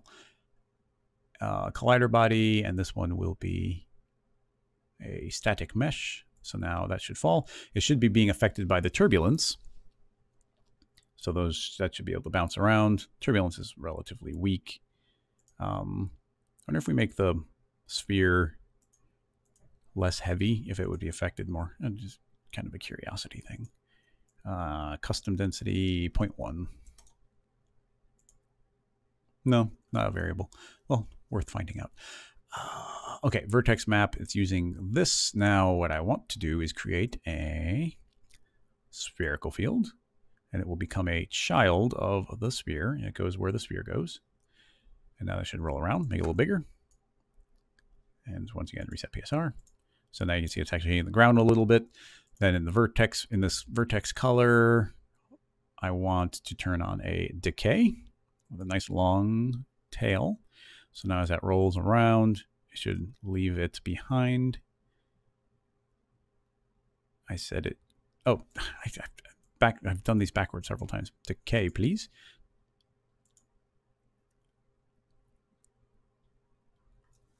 I mean, I think it's working, but man, this turbulence has just let me down. So we're going to make a second turbulence, and the hair.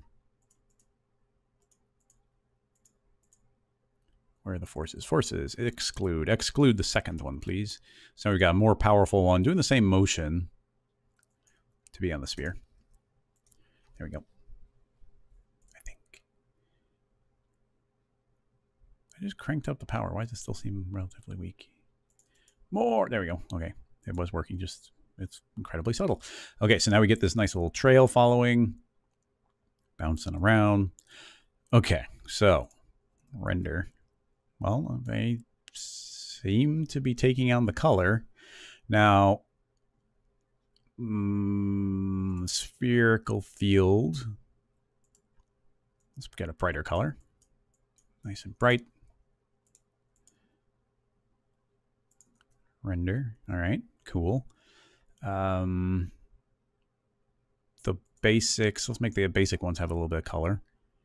So we'll just create a solid and set that to normal and kind of a purpley color, and then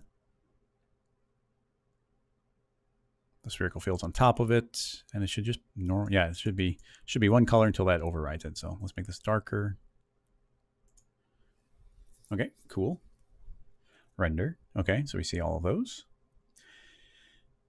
Now I don't want to see the floor. I just want to see the hairs. So the next test to see if we can stop that from happening is, can I just make another plane and then E for move, scoot it up a little bit, and just scale it up. Okay, did we successfully trick it by just moving another plane above it? Honestly, a little hard to tell. Yes, okay. So there is a way to trick it and get rid of it, but that overriding, I don't know, it's really throwing me off. It's really weird. Okay. So,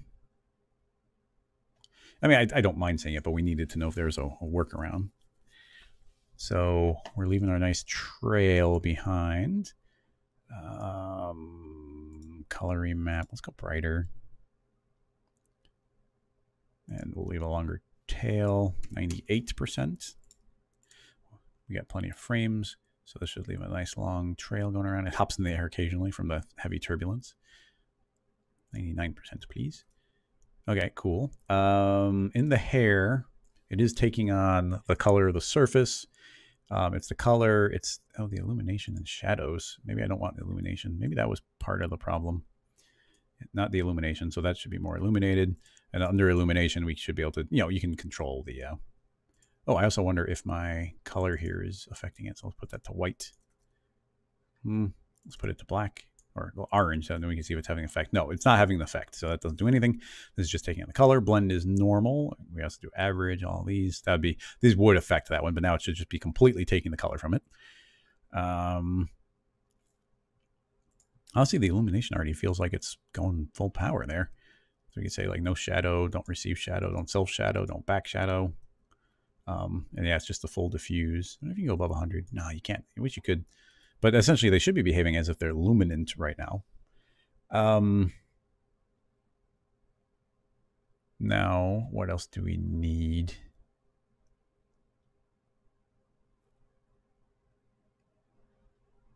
I mean, not much. I mean, I guess that kind of does it. I mean, the only kind of trick here being the the only trick being that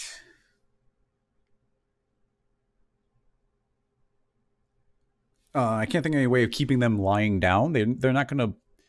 I don't think there's any settings inside of dynamics that are. No, that's not necessarily true.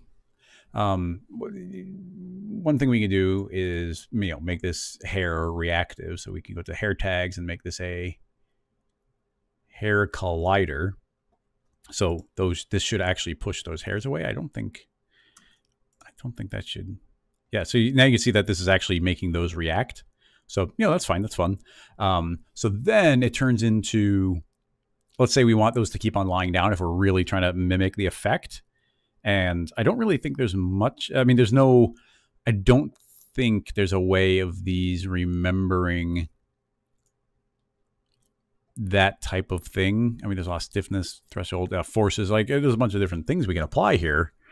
But as far as keeping those individual parts down directly, I don't think there's a way. But you could possibly fake it. I think we want to calm these down. So we do want some drag.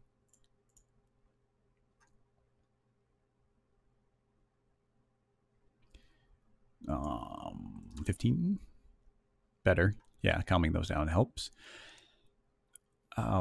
So a goofy thought I have is if we wanted those to stay down, oh, this is probably a bad idea, but if we trace our sphere, MoGraph tracer, and I don't want to trace the vertices, so now we should just get one line going at the center point and moving around. So that's everywhere it's kind of actively pushing against everything. I'm going to turn gravity up so it doesn't jump in the air. There's other ways to stop it, but that's a quick way. 5 times heavier gravity. Okay, so you get this trail going, and now the goofy thing I'm thinking is, what if we create a sweep with an end side?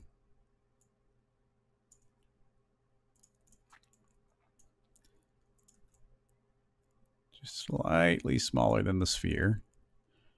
Couple of extra segments. And we don't need this many, so I'm going to have it sample every 2 frames. So now it should be doing something like that. I guess we might get some weird curves there. We might be able to get around it doing that. Well, we could do less steps, but I'm going to tell it to be B-spline. Yeah, that might clean it up, but if we give it some intermediate stuff, but then there's more polygons. Uniform 0. 1. Oh, that gets weird. I mean, it sort of cleans it up the corner. Yeah, the more I make it, the cleaner it goes. But it'll subdivide more. We kind of ignore the twisting here. And the more subdivided it is, maybe you can make it adaptive. Oh, that calms it down. Adaptive at 15. Oh, that's not bad. I mean, there's still a lot of subdivisions.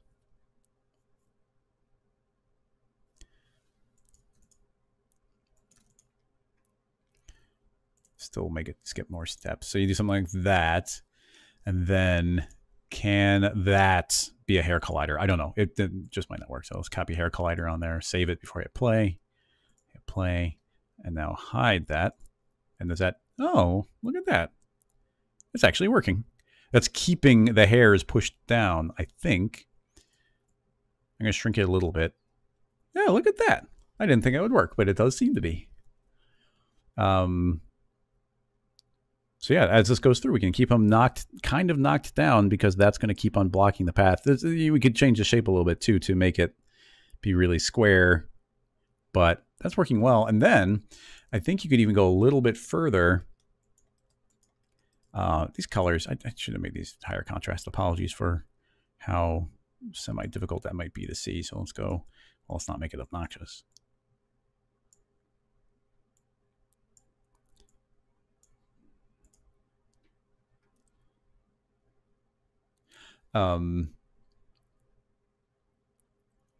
So then there's a neat trick you can do. I learned this from Mike the Monkey. It's best with Signal, but let's not use a plugin.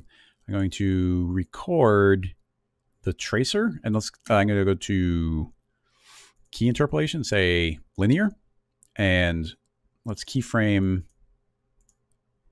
the Y. And I guess we have to go forever. This is going to be tough. It'd be a lot better with Signal.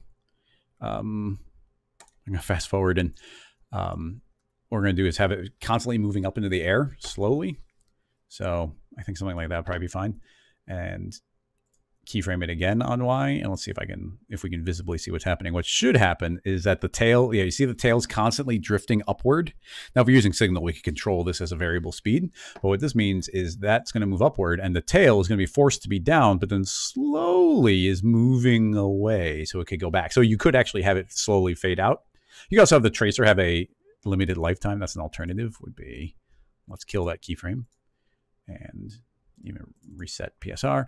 And then the tracer could be limited, and I'm guaranteed to get this backwards. Let's have it live for 33 frames. Hey, did I do it right? I might have gotten it right. Nope. From end. So yeah, you can leave that trail. So now we can have it live for 33. So it's going to do this, and then it should erase itself out in a very blatant way. So then it's going to be standing upright until it's just like ding, ding, ding, ding, ding, ding, ding, like just right snapping itself back up again. I guess there's even in betweens there. As long as you're limiting the length, then potentially you could scale it down as well. So we could go to, you could not do this very well. It wouldn't be very controllable if it wasn't scaling down, or if we didn't limit it, because it'd be getting longer and longer, where right now it's not getting longer and longer. So we could do kind of a shape like this. So it does, yeah, those are a problem. But now it will shrink slowly over time. So it's going to be less of a blatant just pop in and they'll slowly fade out. So you hide that, and they do get the more slowly fade out. A couple different options for being able to move those away. And yeah, there's a lot of options kind of all over the place with that. I actually, now that sort of works, I can think of a dozen different ways that you could potentially do that. Like the same material that's passing through, you could have that vertex map be transferred to something that's getting displaced down. It could be, that would be great, because then it would be doing, they would straighten up at the same rate that this fades away. So it'd be great to drive that via fields. I think it would definitely be a good addition. Man, I cannot just get colors I'm liking. Just not, doesn't seem that vibrant.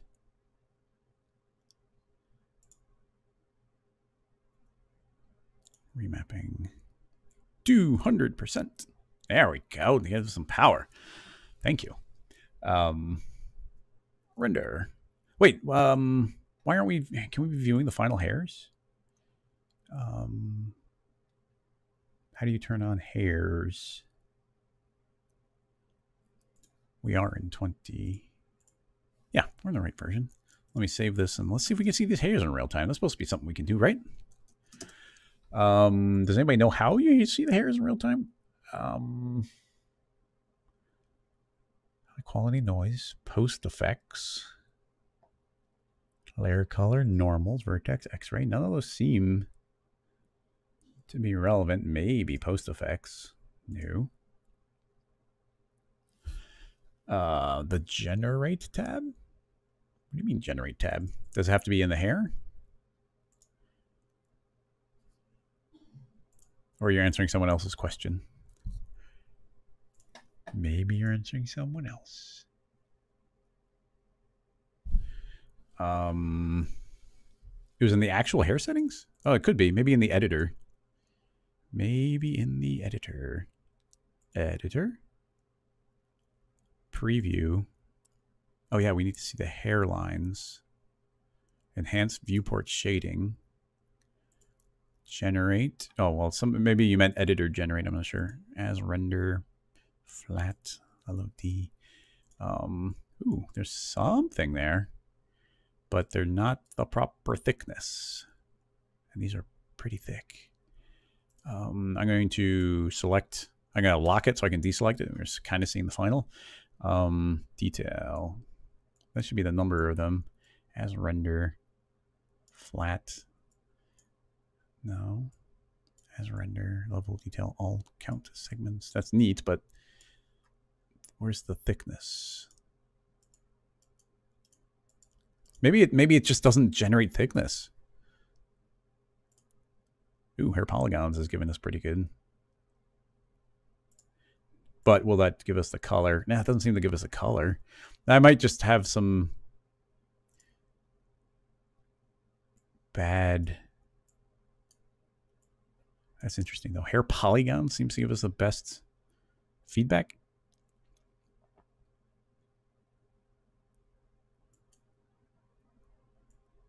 Whee.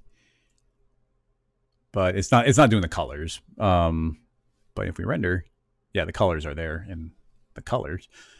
But yeah, it didn't, like the first 3 ways we thought it might work, it didn't. And I was like, well, it's not going to work. And it's like, wait, the last one, it suddenly worked, which was cool. I like when that happens. Yeah, this one's pretty neat. I got to say, there's something pretty cool about that. Yeah, great questions, everybody. Thank you so much. There's a lot of additional things. We go further on it, play around more, but that's working very well. Thank you so much, everybody, for coming and hanging out. I'm glad we just spent a little bit of time figuring out the S22 settings to get something showing up in the viewport, even if it's not showing the correct texture. So yeah, thank you, Trey. Another quick shout out. If you're new, you can go to the Rocket Lasso Slack and join the community. All the same people who have been asking questions will be helping each other out over there. RocketLassoSlack.com for that. If you like this kind of content, you want to see more tutorials and you want to support these live streams, or if anything I've ever done was really helpful to you on a project or a job or something, then if you want to help out on Patreon, it's super appreciated. And you get all the scene files and bonus streams and all that. And there'll be extra things coming in the future. Like little things, like we have that car that somebody generously was adding to it, but then we'll also have like the material I'm making, all the robots I'm making will get posted to Patreon as well. It's all fun, but thank you so much, everybody. Anything else? Nope, that should cover it. Thanks so much, everybody, and I'll see you on the Slack, and I'll see you in the bonus stream tomorrow. Bye bye, everybody. Toodaloo. Bye bye.